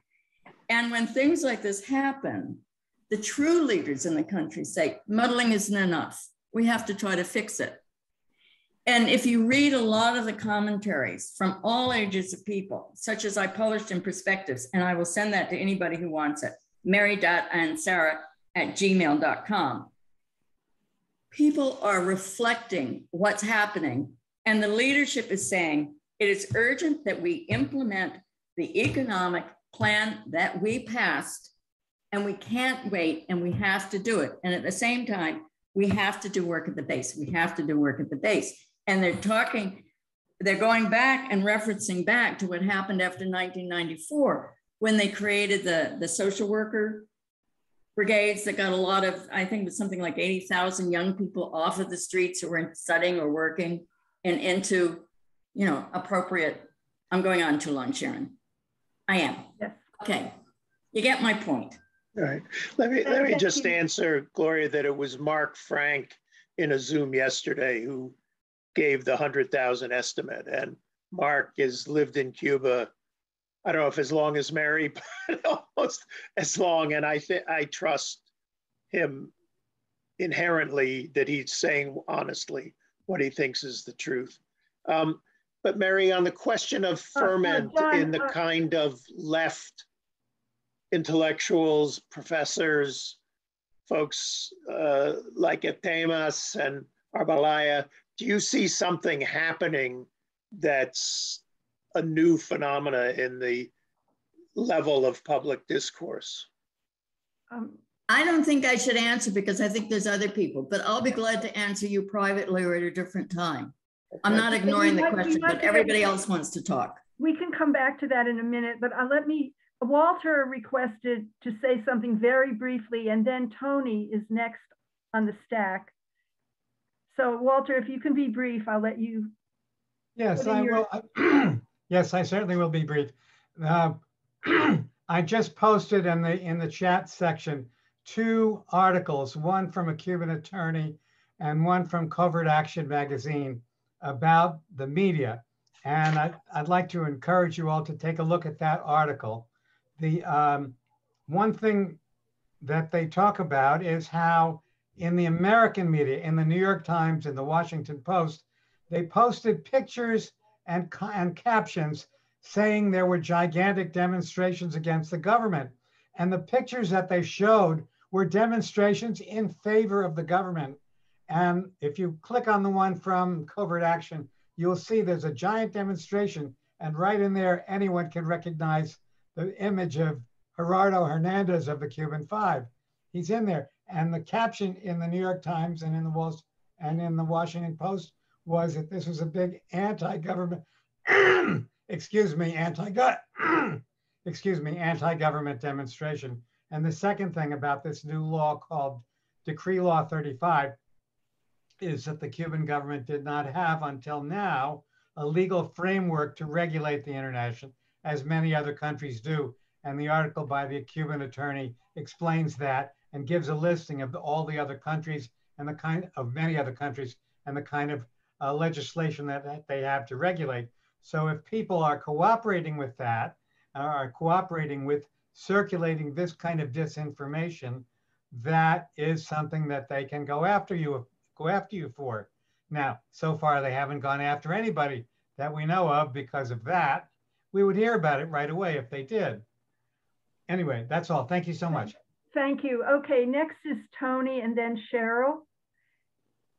Go ahead, Tony. Okay. This is a very good discussion, and I'm appreciating the fact that there's different perspectives coming forward, which is part of why I wanted to do this thing in the first place, is to talk about the issues. And I want to go and say that I think it's obvious, but people may not know this, but Pastors for Peace is going to be organizing a delegation pretty soon. There's also word that I've gotten that the Venceremos Brigade is going to be doing similar things. A lot of this is based on the situation with COVID, both here and there. And so a lot of it is sort of being prepared and looked at. And one of the things that that I heard early on when I got involved with Cuba many years ago was don't take my word for it, go and see for yourself. And I think that we need as a people in this country to really find ways to get there and to bring our material support and our solidarity to Cuba and try to understand what's going on the ground there. And that there's no question in my mind that there's a lot of discontent, and Mary said it correctly, Cubans complain, and they complain a lot. And I've known that, but does that translate into some kind of an insurrection? No, it doesn't.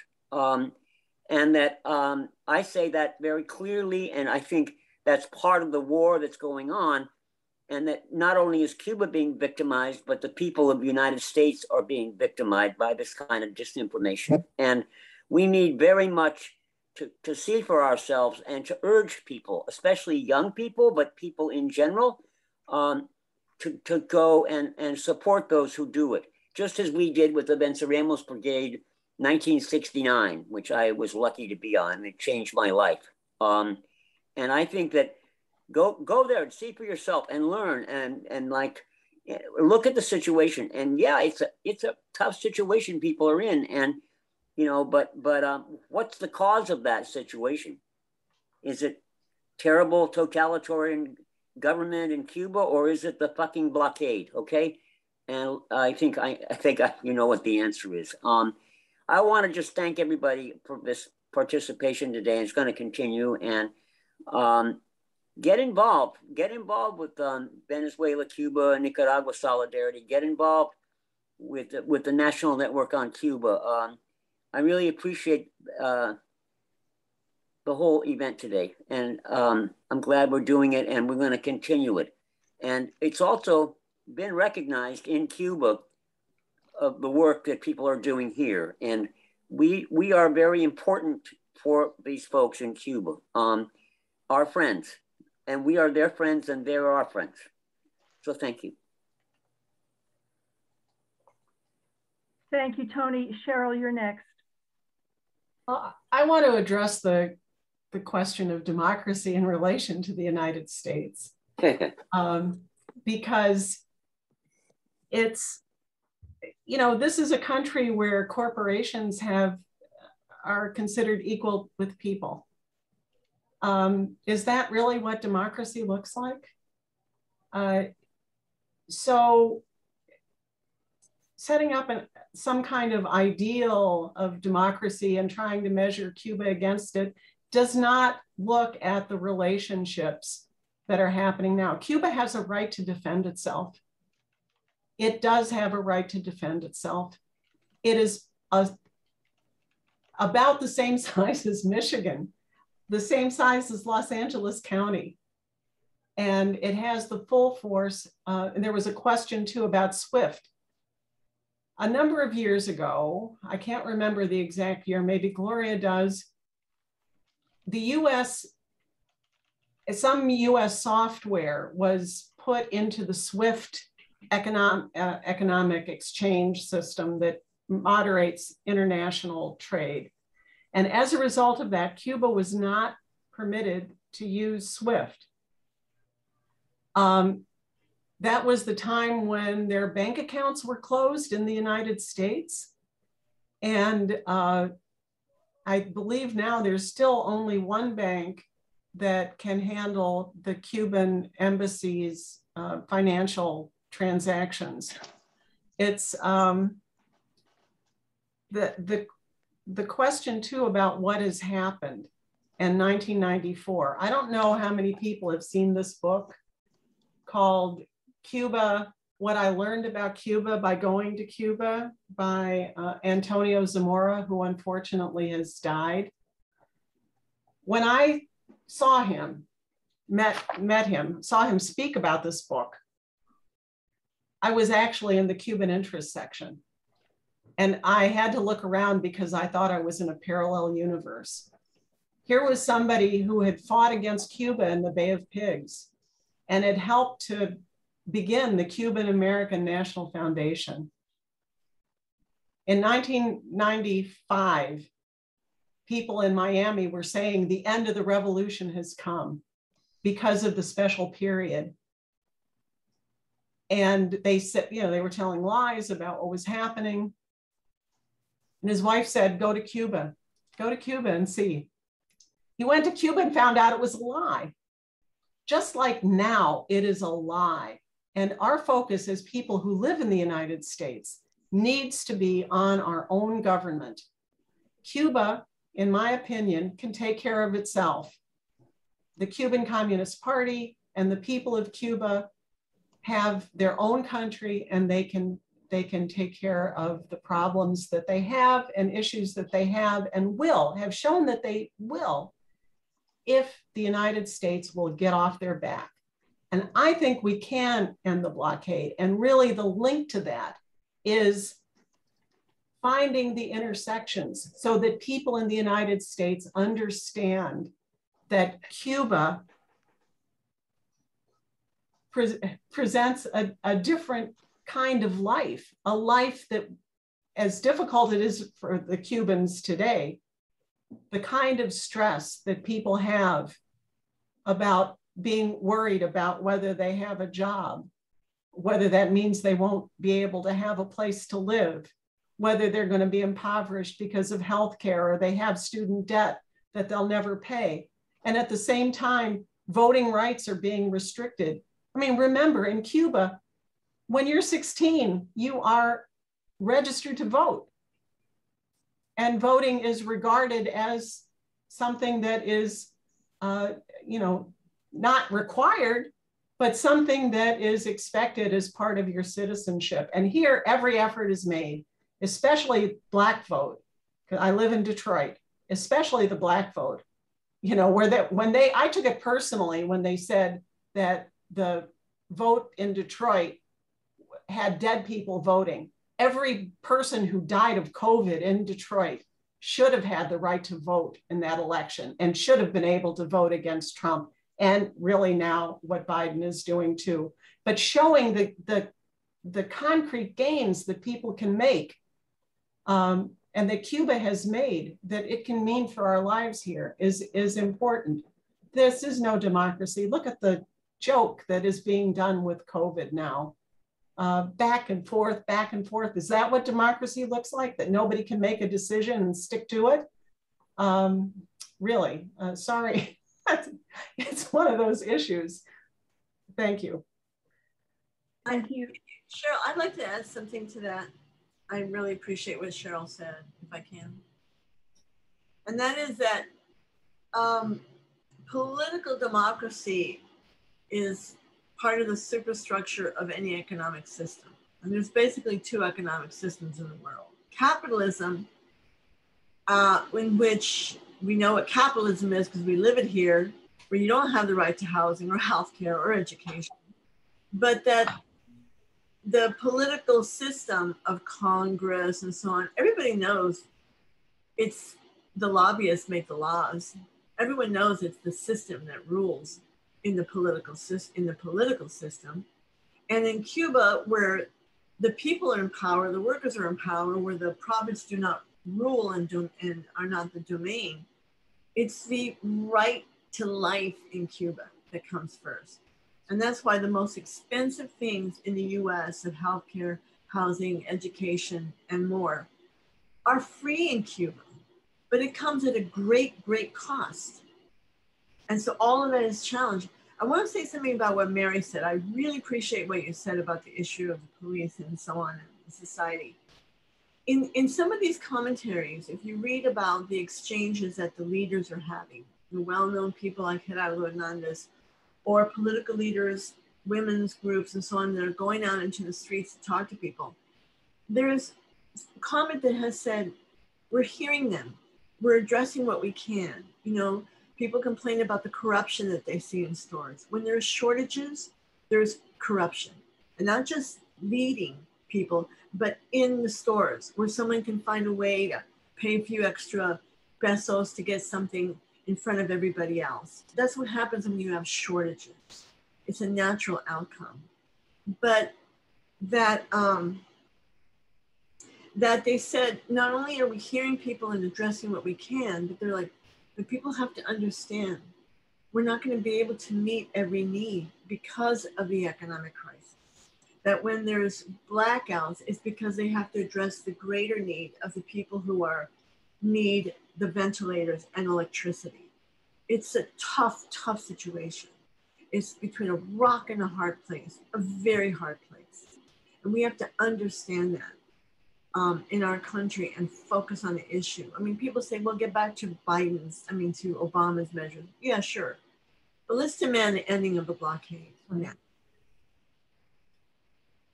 Okay, I want to call on Julie, who has her hand up. I think that's me. Yes. Hi, everyone. I came in and out. Thanks for this important forum. I've really enjoyed it. So I'm listening, and I see how each person in their small way can reach out to individuals and stuff. I'm an educator, and I've often thought and wondered how we can reach out maybe to individual teachers, but also to teachers' unions. I know my union, UTLA, we have a statement about the right of Palestinians, and there's been some pushback, so we're working on that, but how we could provide curriculum for high school teachers so that we can have material that we can use in our classes, and we have history classes, etc. So that those issues, I just had, students, and they were just having a sidebar and talk about, I just heard these comments. It was, totally off topic about the dictatorship in Cuba. It was very interesting. So I stopped and I go, oh, what are you guys talking about? And so a lot of conversation was generated, but I also think that reaching not only, college age students, et cetera, but high school students who, like in the Black Lives Matter movement, were so instrumental. I mean, many of my students took to the streets and they learned so much, but how that we could provide curriculum, workshops, et cetera, and like that 50-state challenge throughout the 50 states, so that when teachers are addressing, like, for lack of a better term, critical race theory, that is also part of the discussion. Anyway, thank you. I think education of the youth is really important as well. Thanks. Thank you. Someone wants to know how to raise their hand. If you go to full screen, you'll see at the bottom something labeled reactions, and if you click on reactions, one choice is to raise your hand. Let me see now. I don't see any hands at the moment.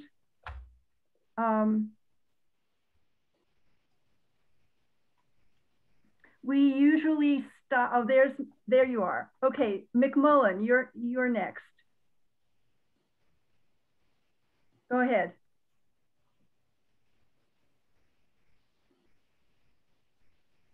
What happened? Are you there?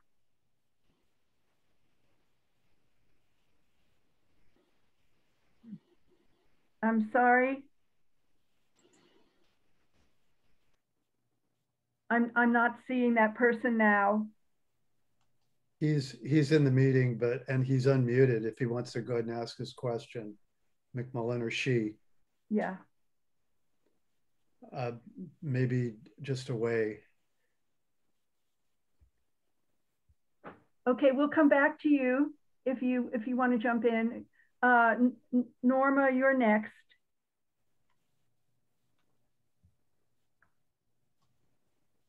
Hi, everybody. It's good to see everybody here and to know about all the efforts that are made, which are dear to my heart and soul and all.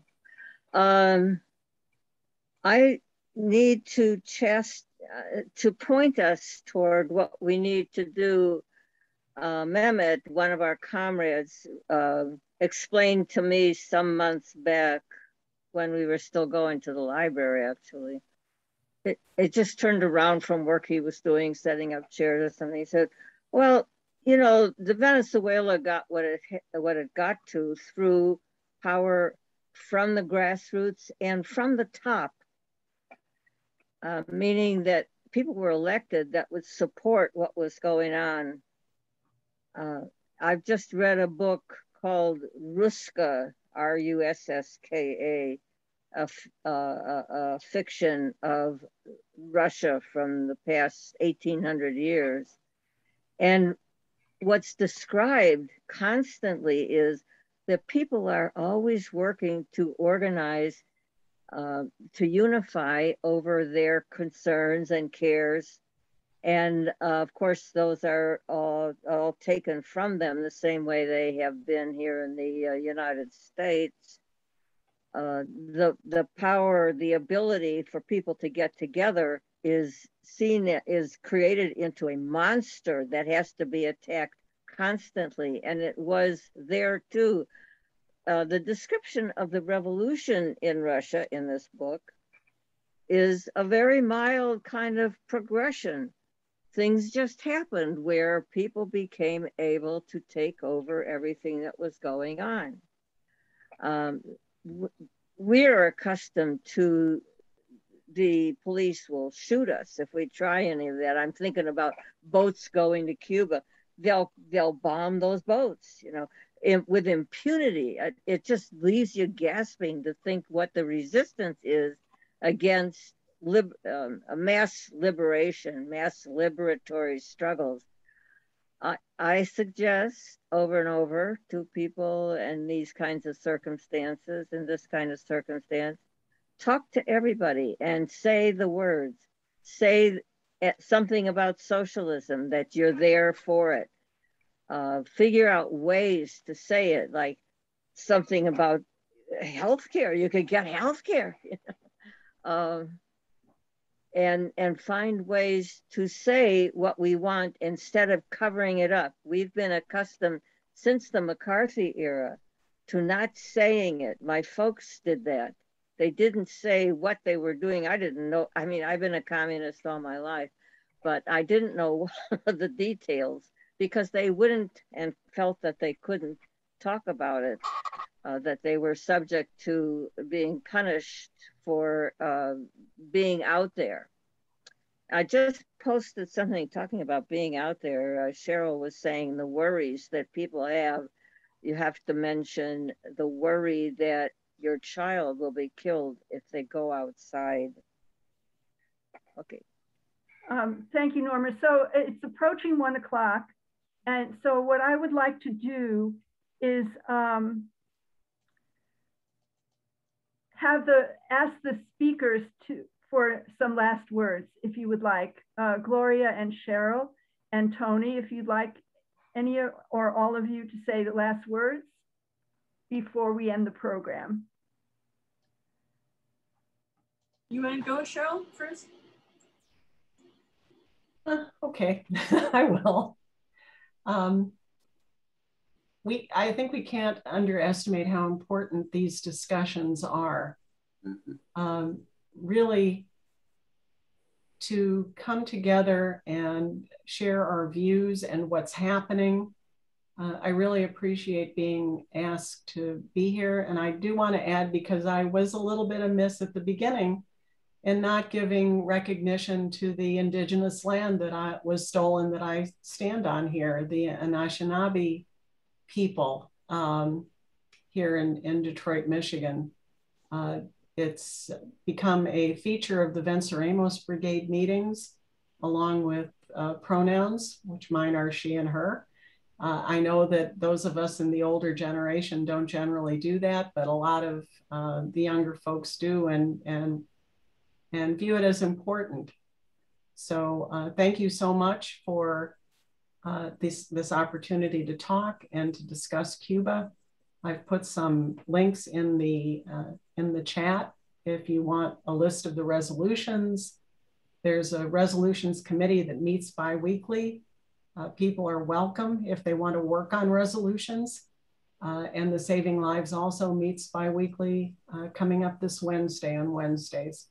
So thank you so much. And thank you for all that you individually do, because I'm sure you do, or you wouldn't be here.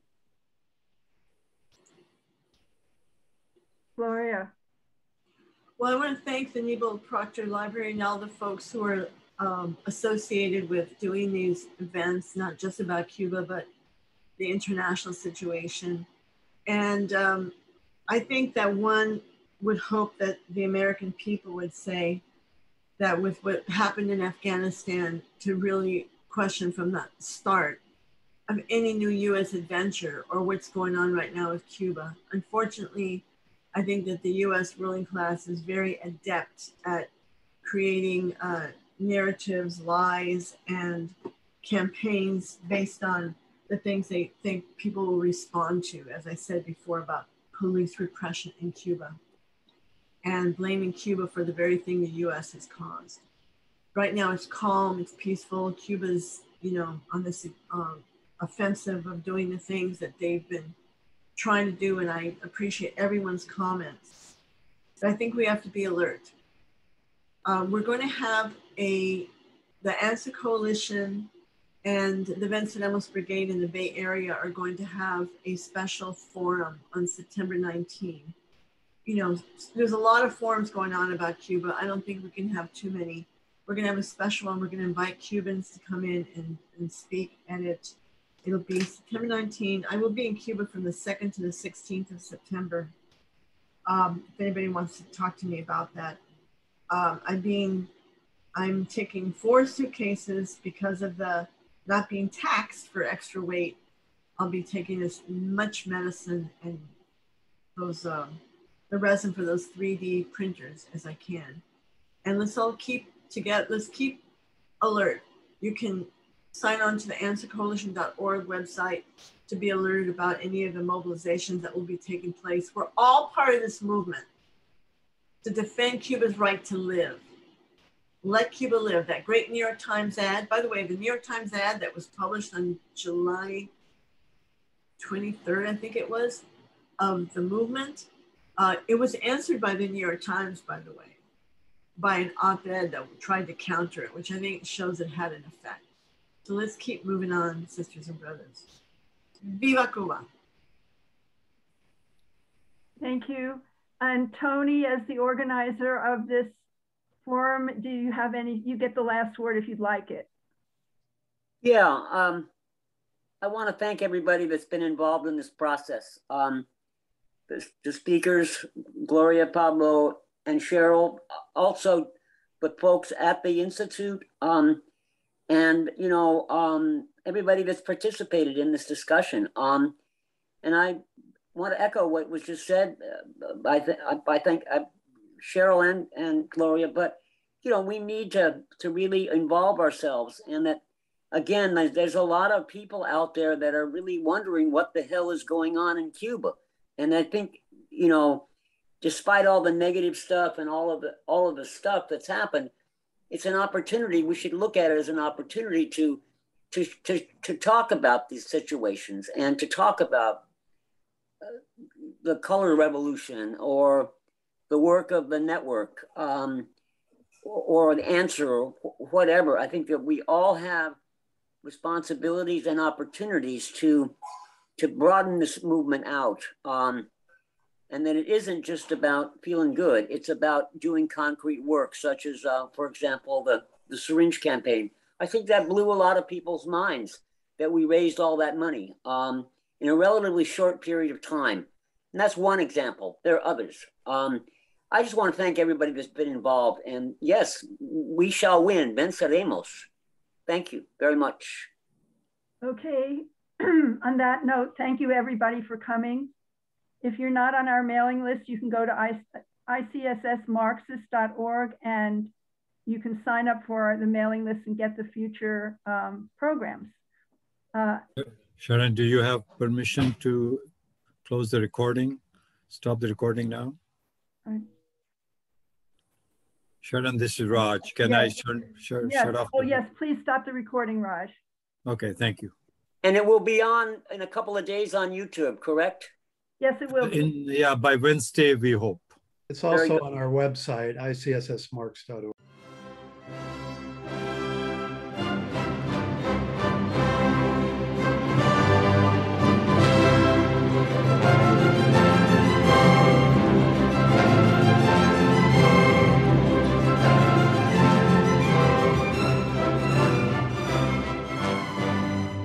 Institute for the Critical Study of Society at the Nebo Proctor Marxist Library receives no corporate funding, nor do we have any paid staff.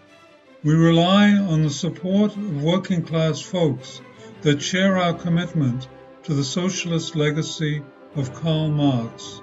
We continue to need funds to meet necessary expenses. Since we can no longer pass the hat at our in-person forums, please send contributions to our treasurer, either online via PayPal or by check. The PayPal ID is ICSS Sunday, SUNDAY, @yahoo.com, and the name is Richard Fallenbaum. And checks may be made out to Richard Fallenbaum and sent to him at 1225 Nielsen Street, Berkeley, California, 94706. Fallenbaum is spelled Fallenbaum.